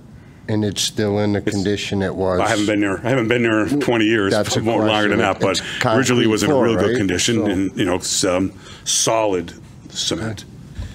So, in the course of selling the building, we had a buyer who actually fell through, who did some engineering on it, and they did an ART with the town, and they supplied the town with a letter from, I'm not sure how you pronounce this, Machi Engineers, which is dated February this year, that confirmed, you know, the stability or the, you know, the ability of the building for this use. And then I also have something going back from like 1966 from the original architect, where he provided the capacity, and I've talked to the building inspector, and he's good with it all. Fine, that's all. Anyone on this side first, or go ahead, Frank. So just another question. So a little bit on the logistics side of it. Are people going to have free reign to go in and out? And Absolutely not. They do They not. have to make an appointment, and somebody will be, right? Yeah. So my intent, in part because I don't live locally, I may move here because, you know, to make this happen, is to be open like 2 days a week. I mean, it's not a come and go business. We'll be open Saturdays because that's the one day that most everybody wants to come, and probably something, you know, like a Wednesday afternoon, come and drop off your car, come and pick up your car. You know, we're going to valet it. Be in and out. monitored and facilitated by somebody in charge. Well, mostly electronically. We're not, I mean, obviously nobody's coming in to do work on a car, you know, and people are encouraged, take your stuff. You know, take your tennis racket, take your keys, make sure you've got everything, because if we have to come back and do something for you, we're going to charge you. And it's just a basic thing. I mean, just looking at it from a safety perspective, where it's no, not going to be wide open for people to go in there and move cars and. Oh God, no! Okay. Oh God, no! Absolutely not. And what's more is there's a risk. You know, if your car is there, you don't want him walking around. You know, with a key, Right, all of that. and no Yeah, right. monkey business at all. They don't. You know, the public is not going to have free reign to go in there. To do anything. Okay.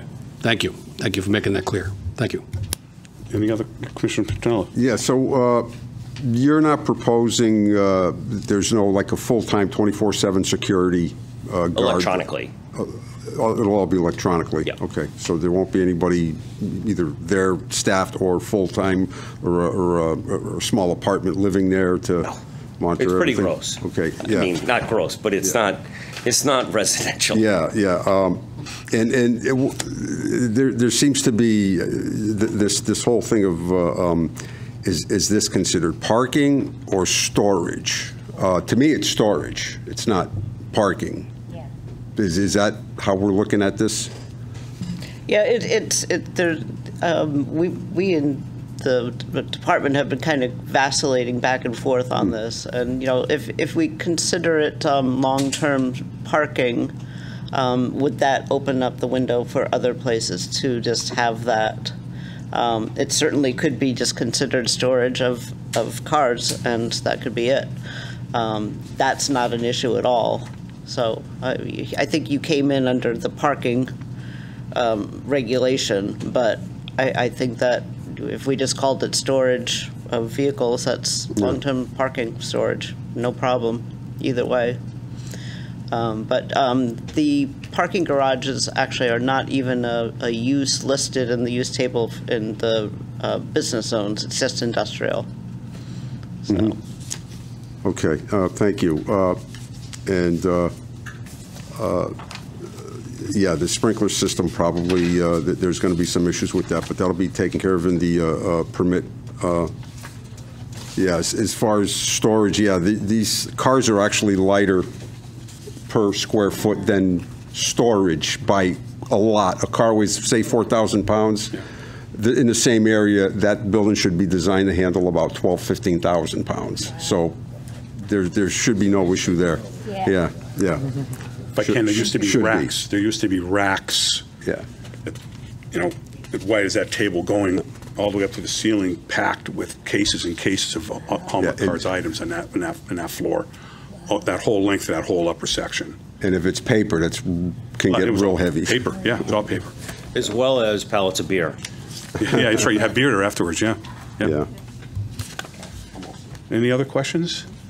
The only question I have for you, if we are to approve this, it is a site plan approval, but yet I would like to have the North Townsville Fire Marshal's comments in here. I know we can't really do conditions per se, but he brings up some very You certainly could have conditions, and I've actually supplied this evening the revised memo with conditions and a motion. Okay. And I would certainly include we just got the fire marshal and building department comments this afternoon, very late this afternoon, so I would just say. And I think the building comments are pretty obvious. And basically his comments are at the end for the CO and during that process, but the fire marshals are different, so I would like to make a recommendation that we add conditions 18 and 19 to be at least the first two items that Fire Marshal Pavancher mentions.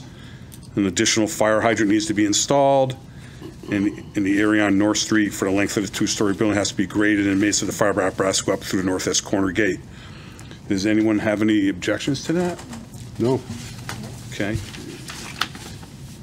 Any more discussion? So Mr. Chair, the comments that we got this afternoon that are on our desk will be, because they're not in the, so they'll be added? Yes, that's what these conditions will be. Right. I made those, because I'm just thinking. So do you want to include the building? Yeah, because they're a separate document. I mean, is there We'll things? just do building, fire comments and building comments as we received them today. Because they're a separate document. Okay. I'll include that in the motion. Yeah, however you want to do that. Might I make another suggestion is that staff should review any grading plan any grading that is going to be required, because the fire marshal does reference some. I couldn't hear with the fire behind me, I'm sorry. Oh, okay, so make a recommendation that that staff has to review the grading plan that the fire marshal is recommending. Sure. I'm good with that. We add them in there. Yeah. Because it says pending on our packet. Yeah. Our packet information says these two documents are pending. Which we got. Right, Yeah. but So they we were.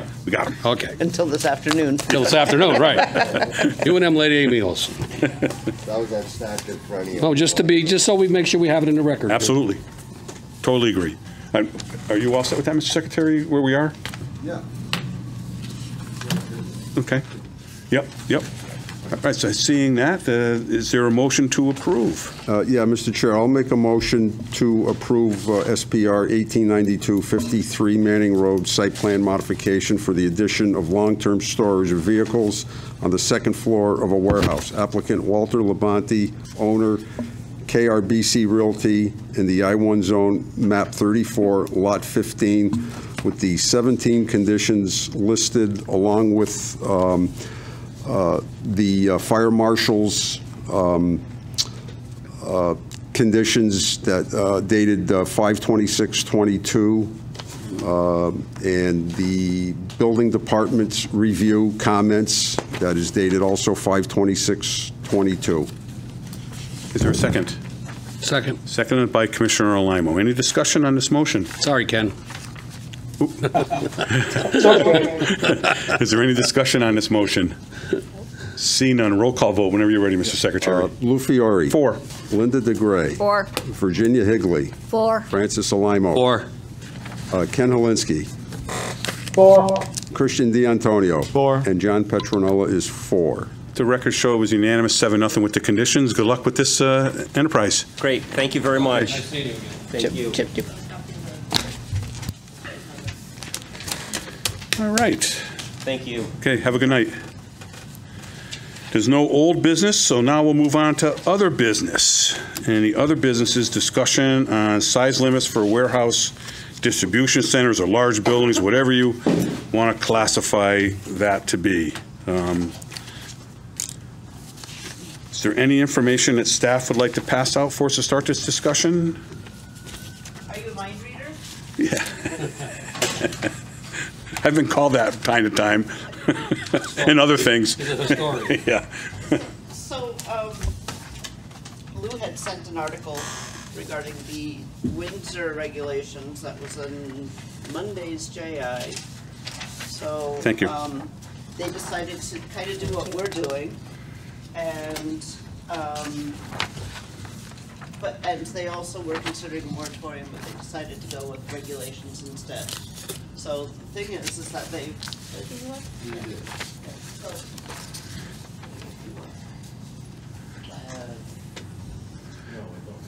And I guess, excuse me if I can, Lori, if I can, Kenny probably doesn't have this. Oh, you're right, yes. But Kenny, you have the other thing, that at least you have the article that I sent you from the JI? Yes, I have that. Okay, so I think that's a good point, so I think you'll be all right by just having that for tonight anyways.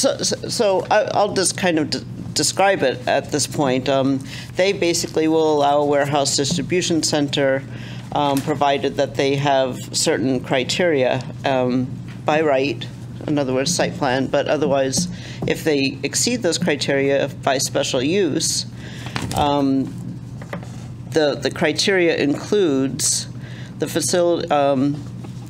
facility is greater than 200,000 square feet in floor area, and the ratio of loading docks to floor area does not exceed 1 loading dock per 15,000 square feet of floor area.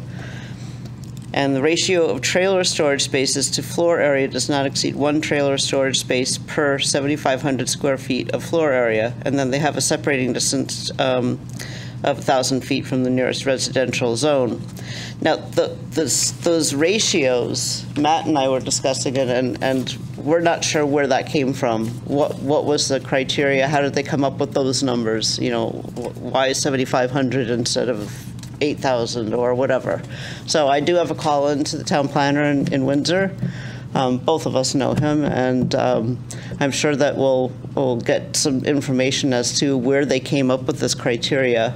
But essentially, they're doing the same thing that we're looking to do. So, I'm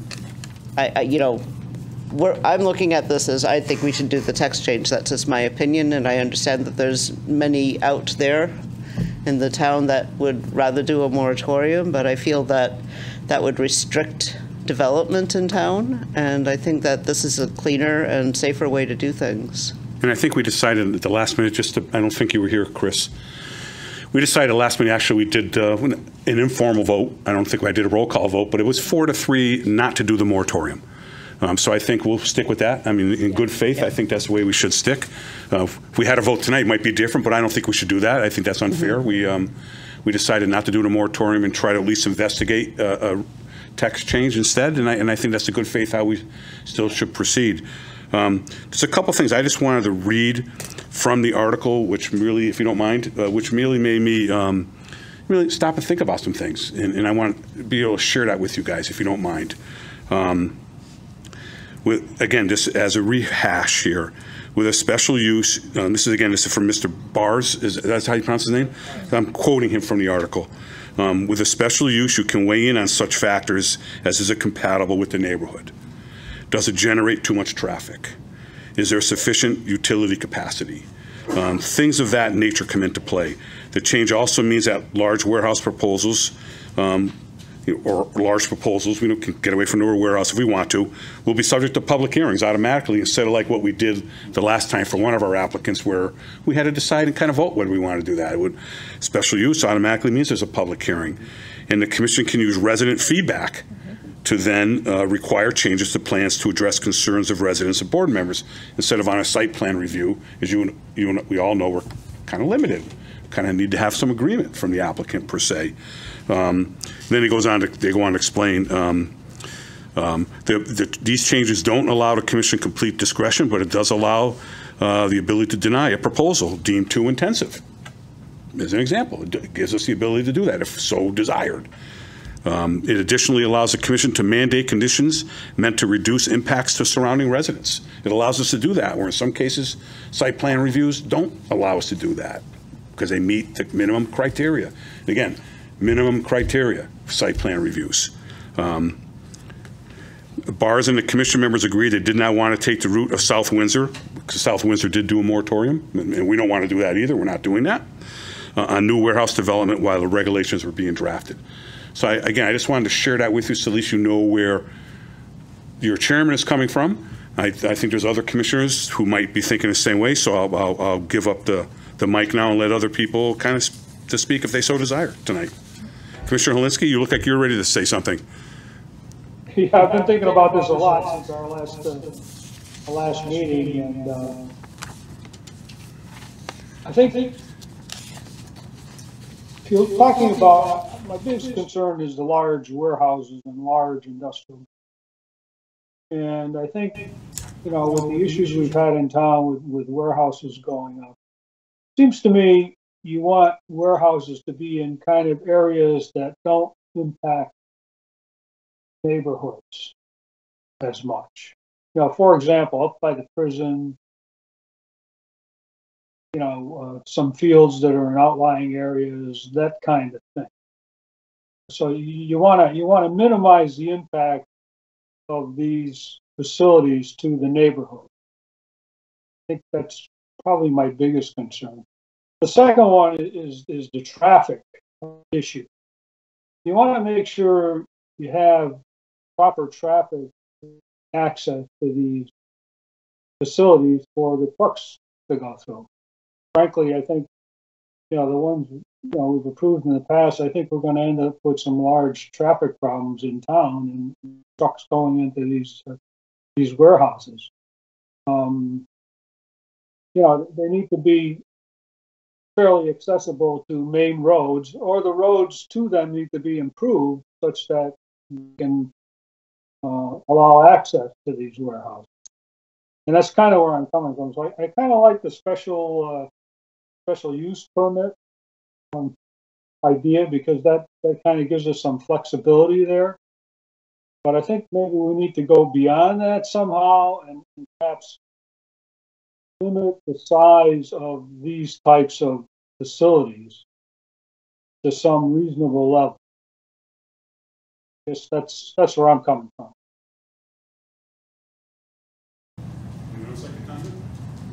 Yeah, Mr. Chair. Yeah, with respect to the traffic on these types of uses, what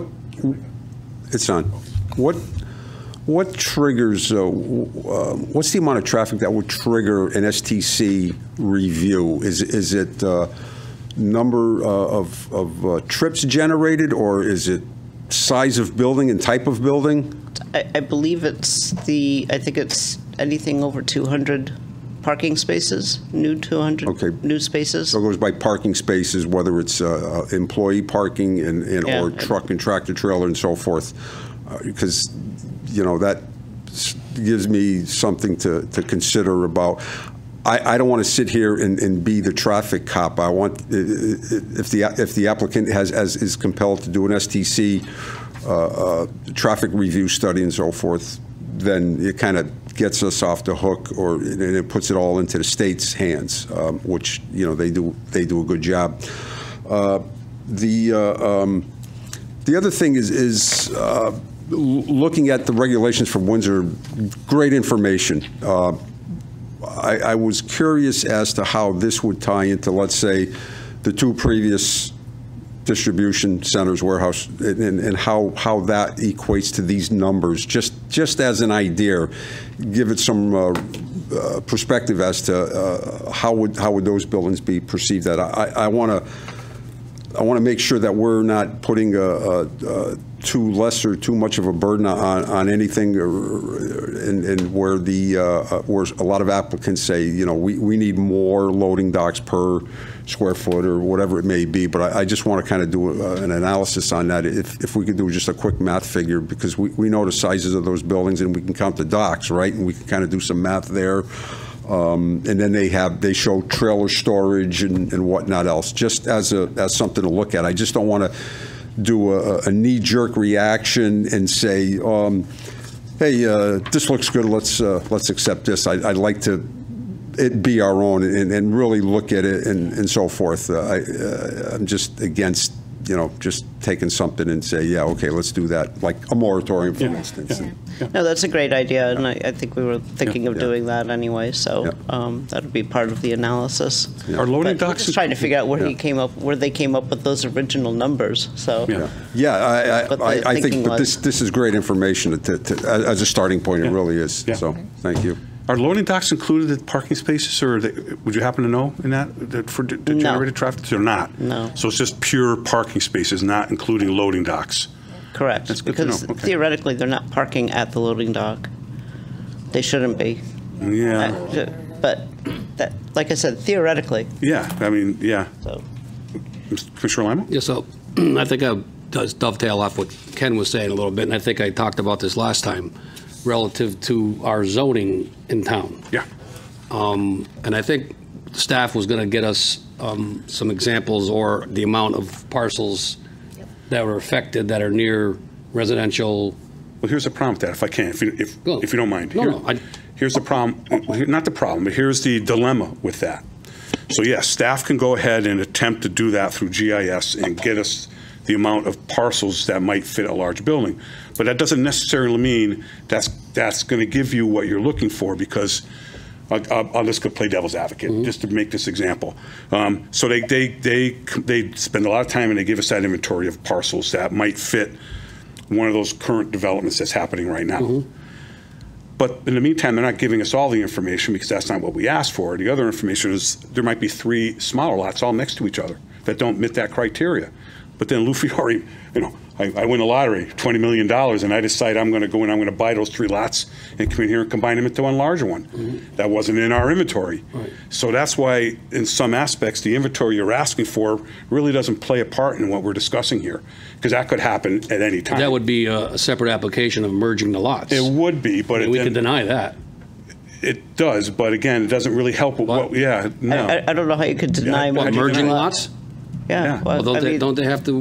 That's a right. That's a right. right to merge lots. Yeah. Yes. And commercial and residential. Yeah. Yes. Okay, I thought you couldn't. Yeah. I thought you had to. So that's why I'm saying that for asking staff to go through and spend a lot of time trying to do that inventory might not give us the benefit what you're looking for. It might not be prevalent to what we even need to know, to be honest with you. Just throwing it out there. The other thing I was going to say about that is, so a 200,000 square foot, right? Say it's 200,000 square feet. Do we need to have, say, okay, if you're going to do a 200,000 square feet, you have to have at least X amount of acreage, so you don't impact the whole lot. No, you're going to have 1,000. Say we do the 1,000-foot buffer, you have a 1,000-foot buffer, but percentages. I mean, you put a 200,000 square foot lot on, you know, just on a 200,000 square foot building on what size lot? We need to set, that's why I'm thinking some of this information is good. Yeah, I keep thinking about the zoning and, you know, our zoning regulation changes coming up and our POCD. But yeah, I mean, we should probably just take away that zoning that's near any kind of residential. Just don't even allow that, change that zoning. I mean, well, we have to look at the big picture here. I mean, we have an empty industrial park. No, the industrial park's a different. It's empty. Because it's wetlands. Yeah, but is it really wetlands, though? It used to be. The industrial park's a different issue that we can discuss in nauseum. Right, I know. So a 200,000 square foot building in the industrial park is small. Yeah. You know, so I don't know. It's just, I think this is a good starting template to start from, but I think we have to plug more things in to it. Well, I like your idea about changing the zoning, but I don't know if we can go ahead and do that. But. Well, we have to look at the whole community. I mean, does, a building like on North Maple Street belong next to out there? I mean, it was farmland, and next thing you know, it's a big. It was industrial. It was industrial, right? That was industrial. A long time. But it was changed to industrial. No, it was industrial. It was just being used as farmland. Right. And Misty Meadow was part of that industrial that got rezoned to residential. So No, that it was- whole area was industrial, and then it was just being used as farmland, and people just assumed it was farmland because So nobody I thought ever. the zoning got changed there like in the last 20 years. No. Maybe 40 years. 40. I think the confusing There's a lot thing of is there's a lot of components. I mean, if we're going to do like the POCD has to be the planning of development. That's I think we have to get our arms around in our new zoning regulations to stop this from happening again. I think the confusing part is there's no zone for agriculture. It can be anywhere in town, but there's no agriculture zone per se. And that's So another thing, because we want to protect our farmlands and we want to keep our other farming. So we towns need so it's a have big picture. agricultural zones, but we don't. Ours is in the R33, R88 areas. It can be anywhere but Right, the but I'm saying right industrial now. park. Right. Anywhere. We have a big opportunity coming up here, though, with in the next 6 or 8 months. And again, I'm looking at the big picture. I'm for doing something like this. And it's a great starting point, but it's going to be our charge. Look, this is going to be the board that's going to do the POCD, and we're going to do. We'll be doing the new zone. POCD in September. Right. That's our goal, to have that in front of you for September. The zoning regulations, I think the goal is well. Can I throw January of 2023 out? Lori and Matt? Yeah. It's going to be this board. This is going to be the makeup of this board that's going to do those 2 big, huge projects that are going to go forward for a long time. The POCD is more than just us. We have to approve we have it, and then the council has to approve No, I it. understand. But I mean, this is a great opportunity, I like to say, that we have. To get all these issues, get everybody's input, get these things straightened out. I don't want a piecemeal thing. It seems like we're knee-jerking here. Well, I think. But it's a good start to stop a big warehouse. From coming in. I think I'm good with that, but I'm looking at the big picture. If I may, if I don't mind stepping on Commissioner Helinski's, I think he said it very nicely the last meeting. We need to start addressing this some way or another, and not wait for POCD or our regulation changes in January. Right, but I just want to keep that in mind, that we do have a great opportunity coming soon, that we can address every issue. Well, we attempt to anyways. Well, we're going to try our best. Well, you don't want somebody to come back and say, "Oh, remember 20 years ago when that Lou Fury was the chairman?" Right? No, we're going to do it right, Lou. We all still carry the sins of our fathers. And believe me, I know that better than most of you guys. And with go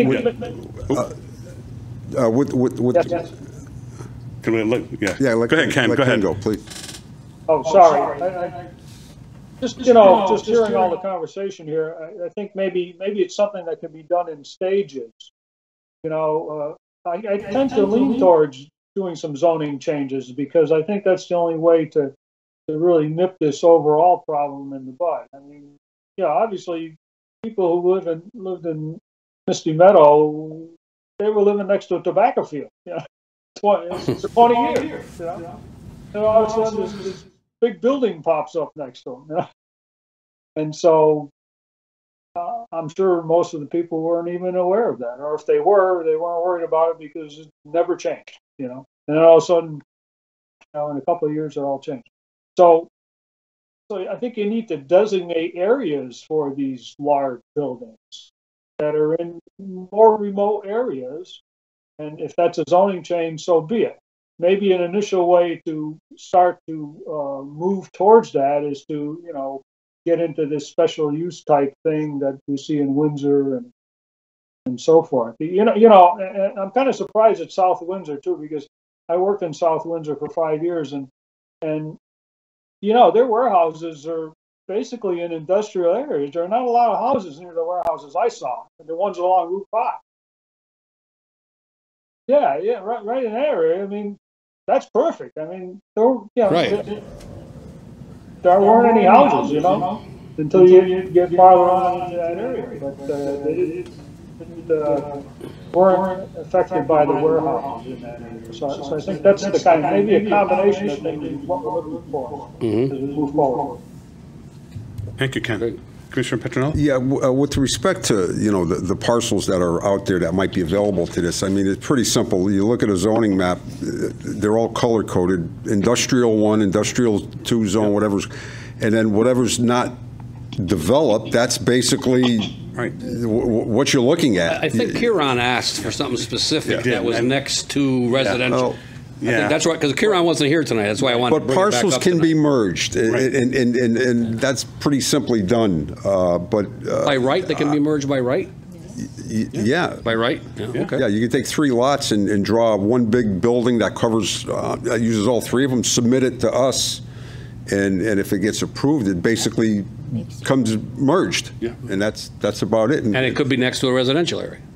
Well, it would have to meet the buffer requirements and so forth, The yeah. house could be in an industrial zone. Right. Laurie. There's a lot to it. Yep. Yeah. Laurie, we have a full-scale zoning maps, color-coded. We have those small ones in our binders that you give us, which are, hard to read, hard to see. They are.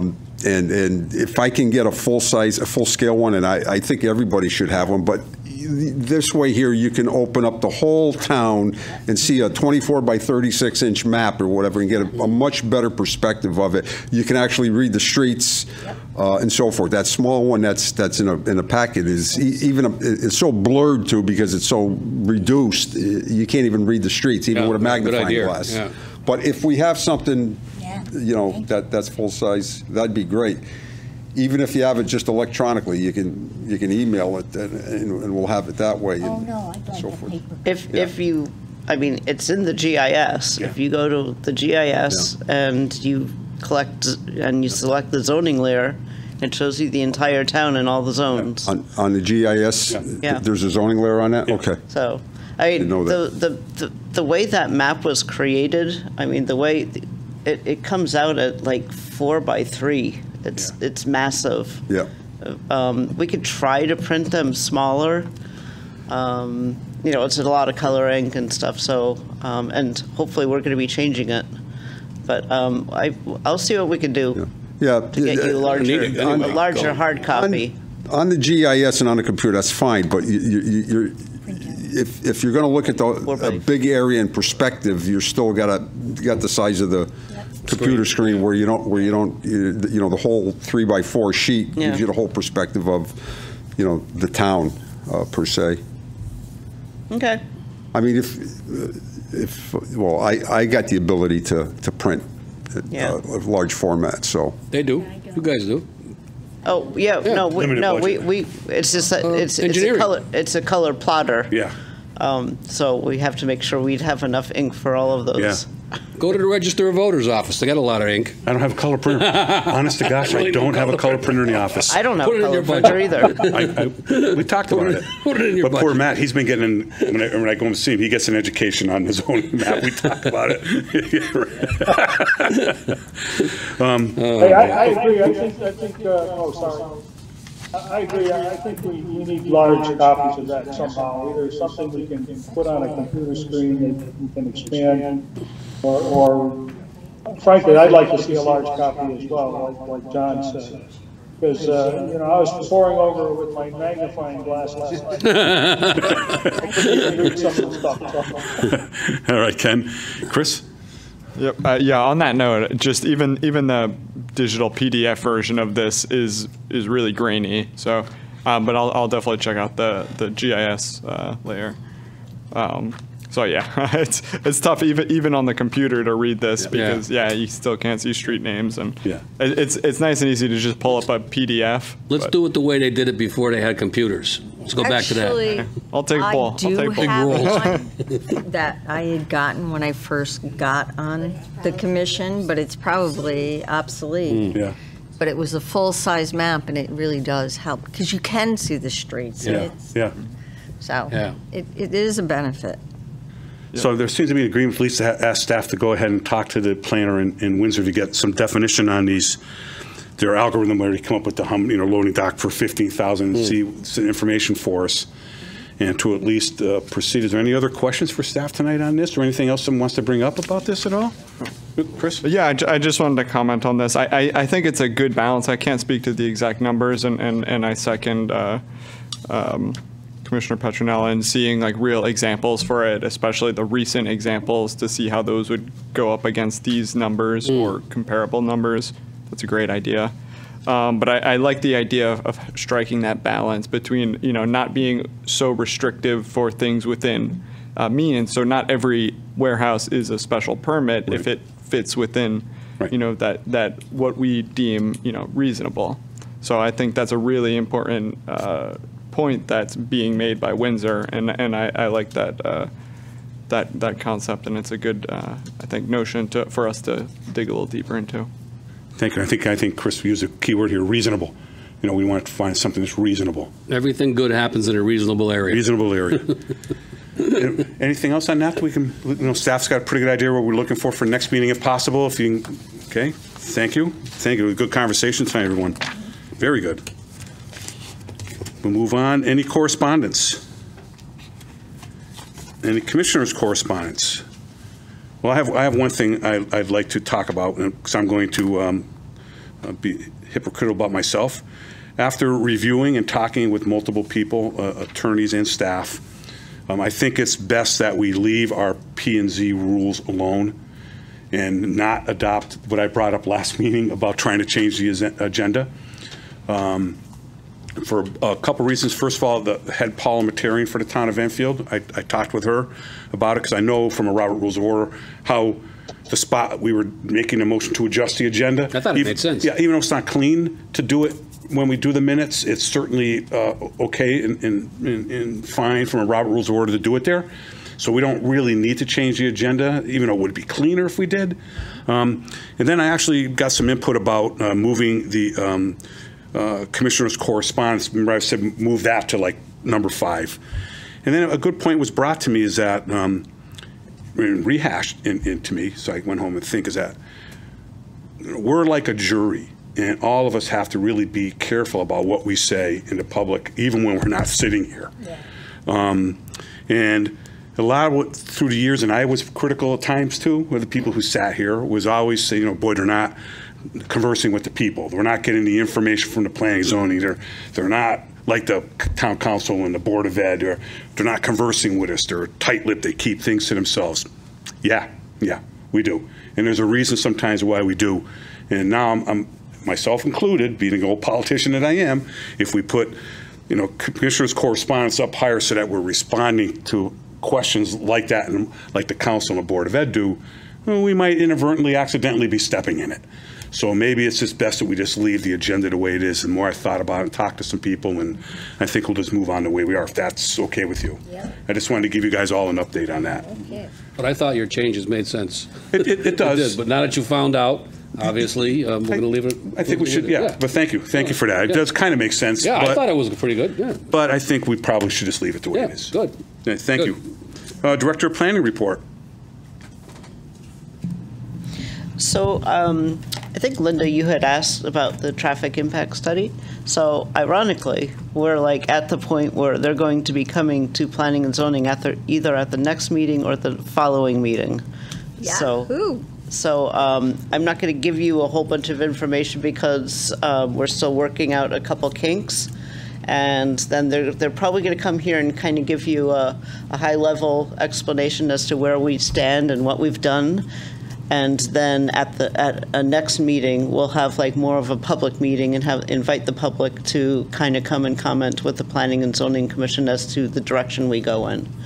So Very probably good. within the next month, you'll be seeing probably more than you want to on it.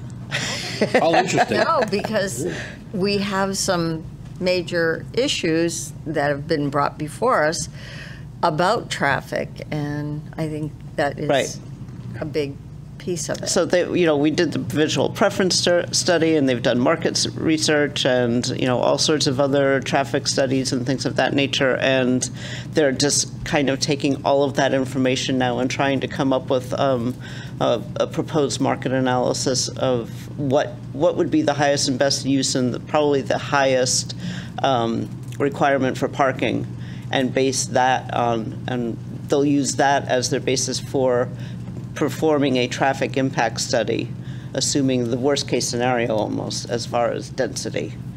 Great, So, thank you. Is that the study that was done around the old mall? yeah. Okay, so Yeah, that's the going to Capital be Region contained Council of just Government. around that area. Yeah. That's not encompassing from the Suffield Bridge to the Summers line. No, it was, we tried to get it to be more encompassing, but money talks, and Yeah. it got narrowed down to pretty much just around the mall area. That's still something, yeah. Seeing it's around the mall area, why don't they have the mall people come too, so we can get an The mall update from them? people are weighing in on this as well. Good. Oh, good. Because the people in the community really want to know what's going on with that mall. Yes, I mean, we heard it during these warehouse projects. Yep. I mean, Nothing's going on. Nothing's gonna go on? Day one, that is just money. Nothing's going to happen. put your mic on. Okay, yeah, please don't speak without speaking to everybody. Yeah, so, go ahead. Be careful of him, careful. Yeah. As we know, the mall's probably going to stay like that for a little bit until there's a new buyer, is what I'm thinking. And I've asked about them because I know we went through a lot of work to do, when it came before us, to divide up the mall into separate parcels. We did a lot of work, and there was a lot of pushback, too. There was people, the public spoke. There was people against it for various reasons. So I just think an update for the community, as well as us, would be, if they have anything. I know if it's negotiating, leases, they're not going to talk about that, but just something, because that way the community will know. Yeah. Yep. Thank you. Anything else, Lori? No, I think that's it for now. The application to be received, anything you want to report on? Oh my God, I totally forgot about that. Did we get any new applications? We got an application for the site plan for the rezone that we did tonight. Yeah. And, oh my God, this is, hold. Once again, Are we going to have, do we have anything to do with the Kelly Fredette changes that are going down the old Enfield lumber? Is that eventually come in front of us, or was that all done by, was that ZBA or Inland Wetland?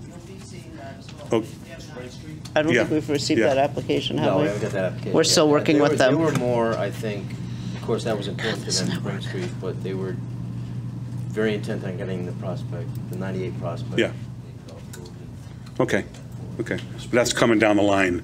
Springs the old Peerless Tool building? Yeah, remember the fire? Yeah. Remember the fire in Yeah, 77? Yeah, I was there. Yeah, remember that? Yeah, remember that to this But when day? he said Spring Street, he's meaning the old Peerless Tool building, because they own that, right? He said Spring. Yeah. Right. Yeah. I can't get into the network. I think that's where he means. Thing I think they're keeps enlarging dropping the it Enfield off. lumber, too. Yes. I don't Yeah. know why. Yeah.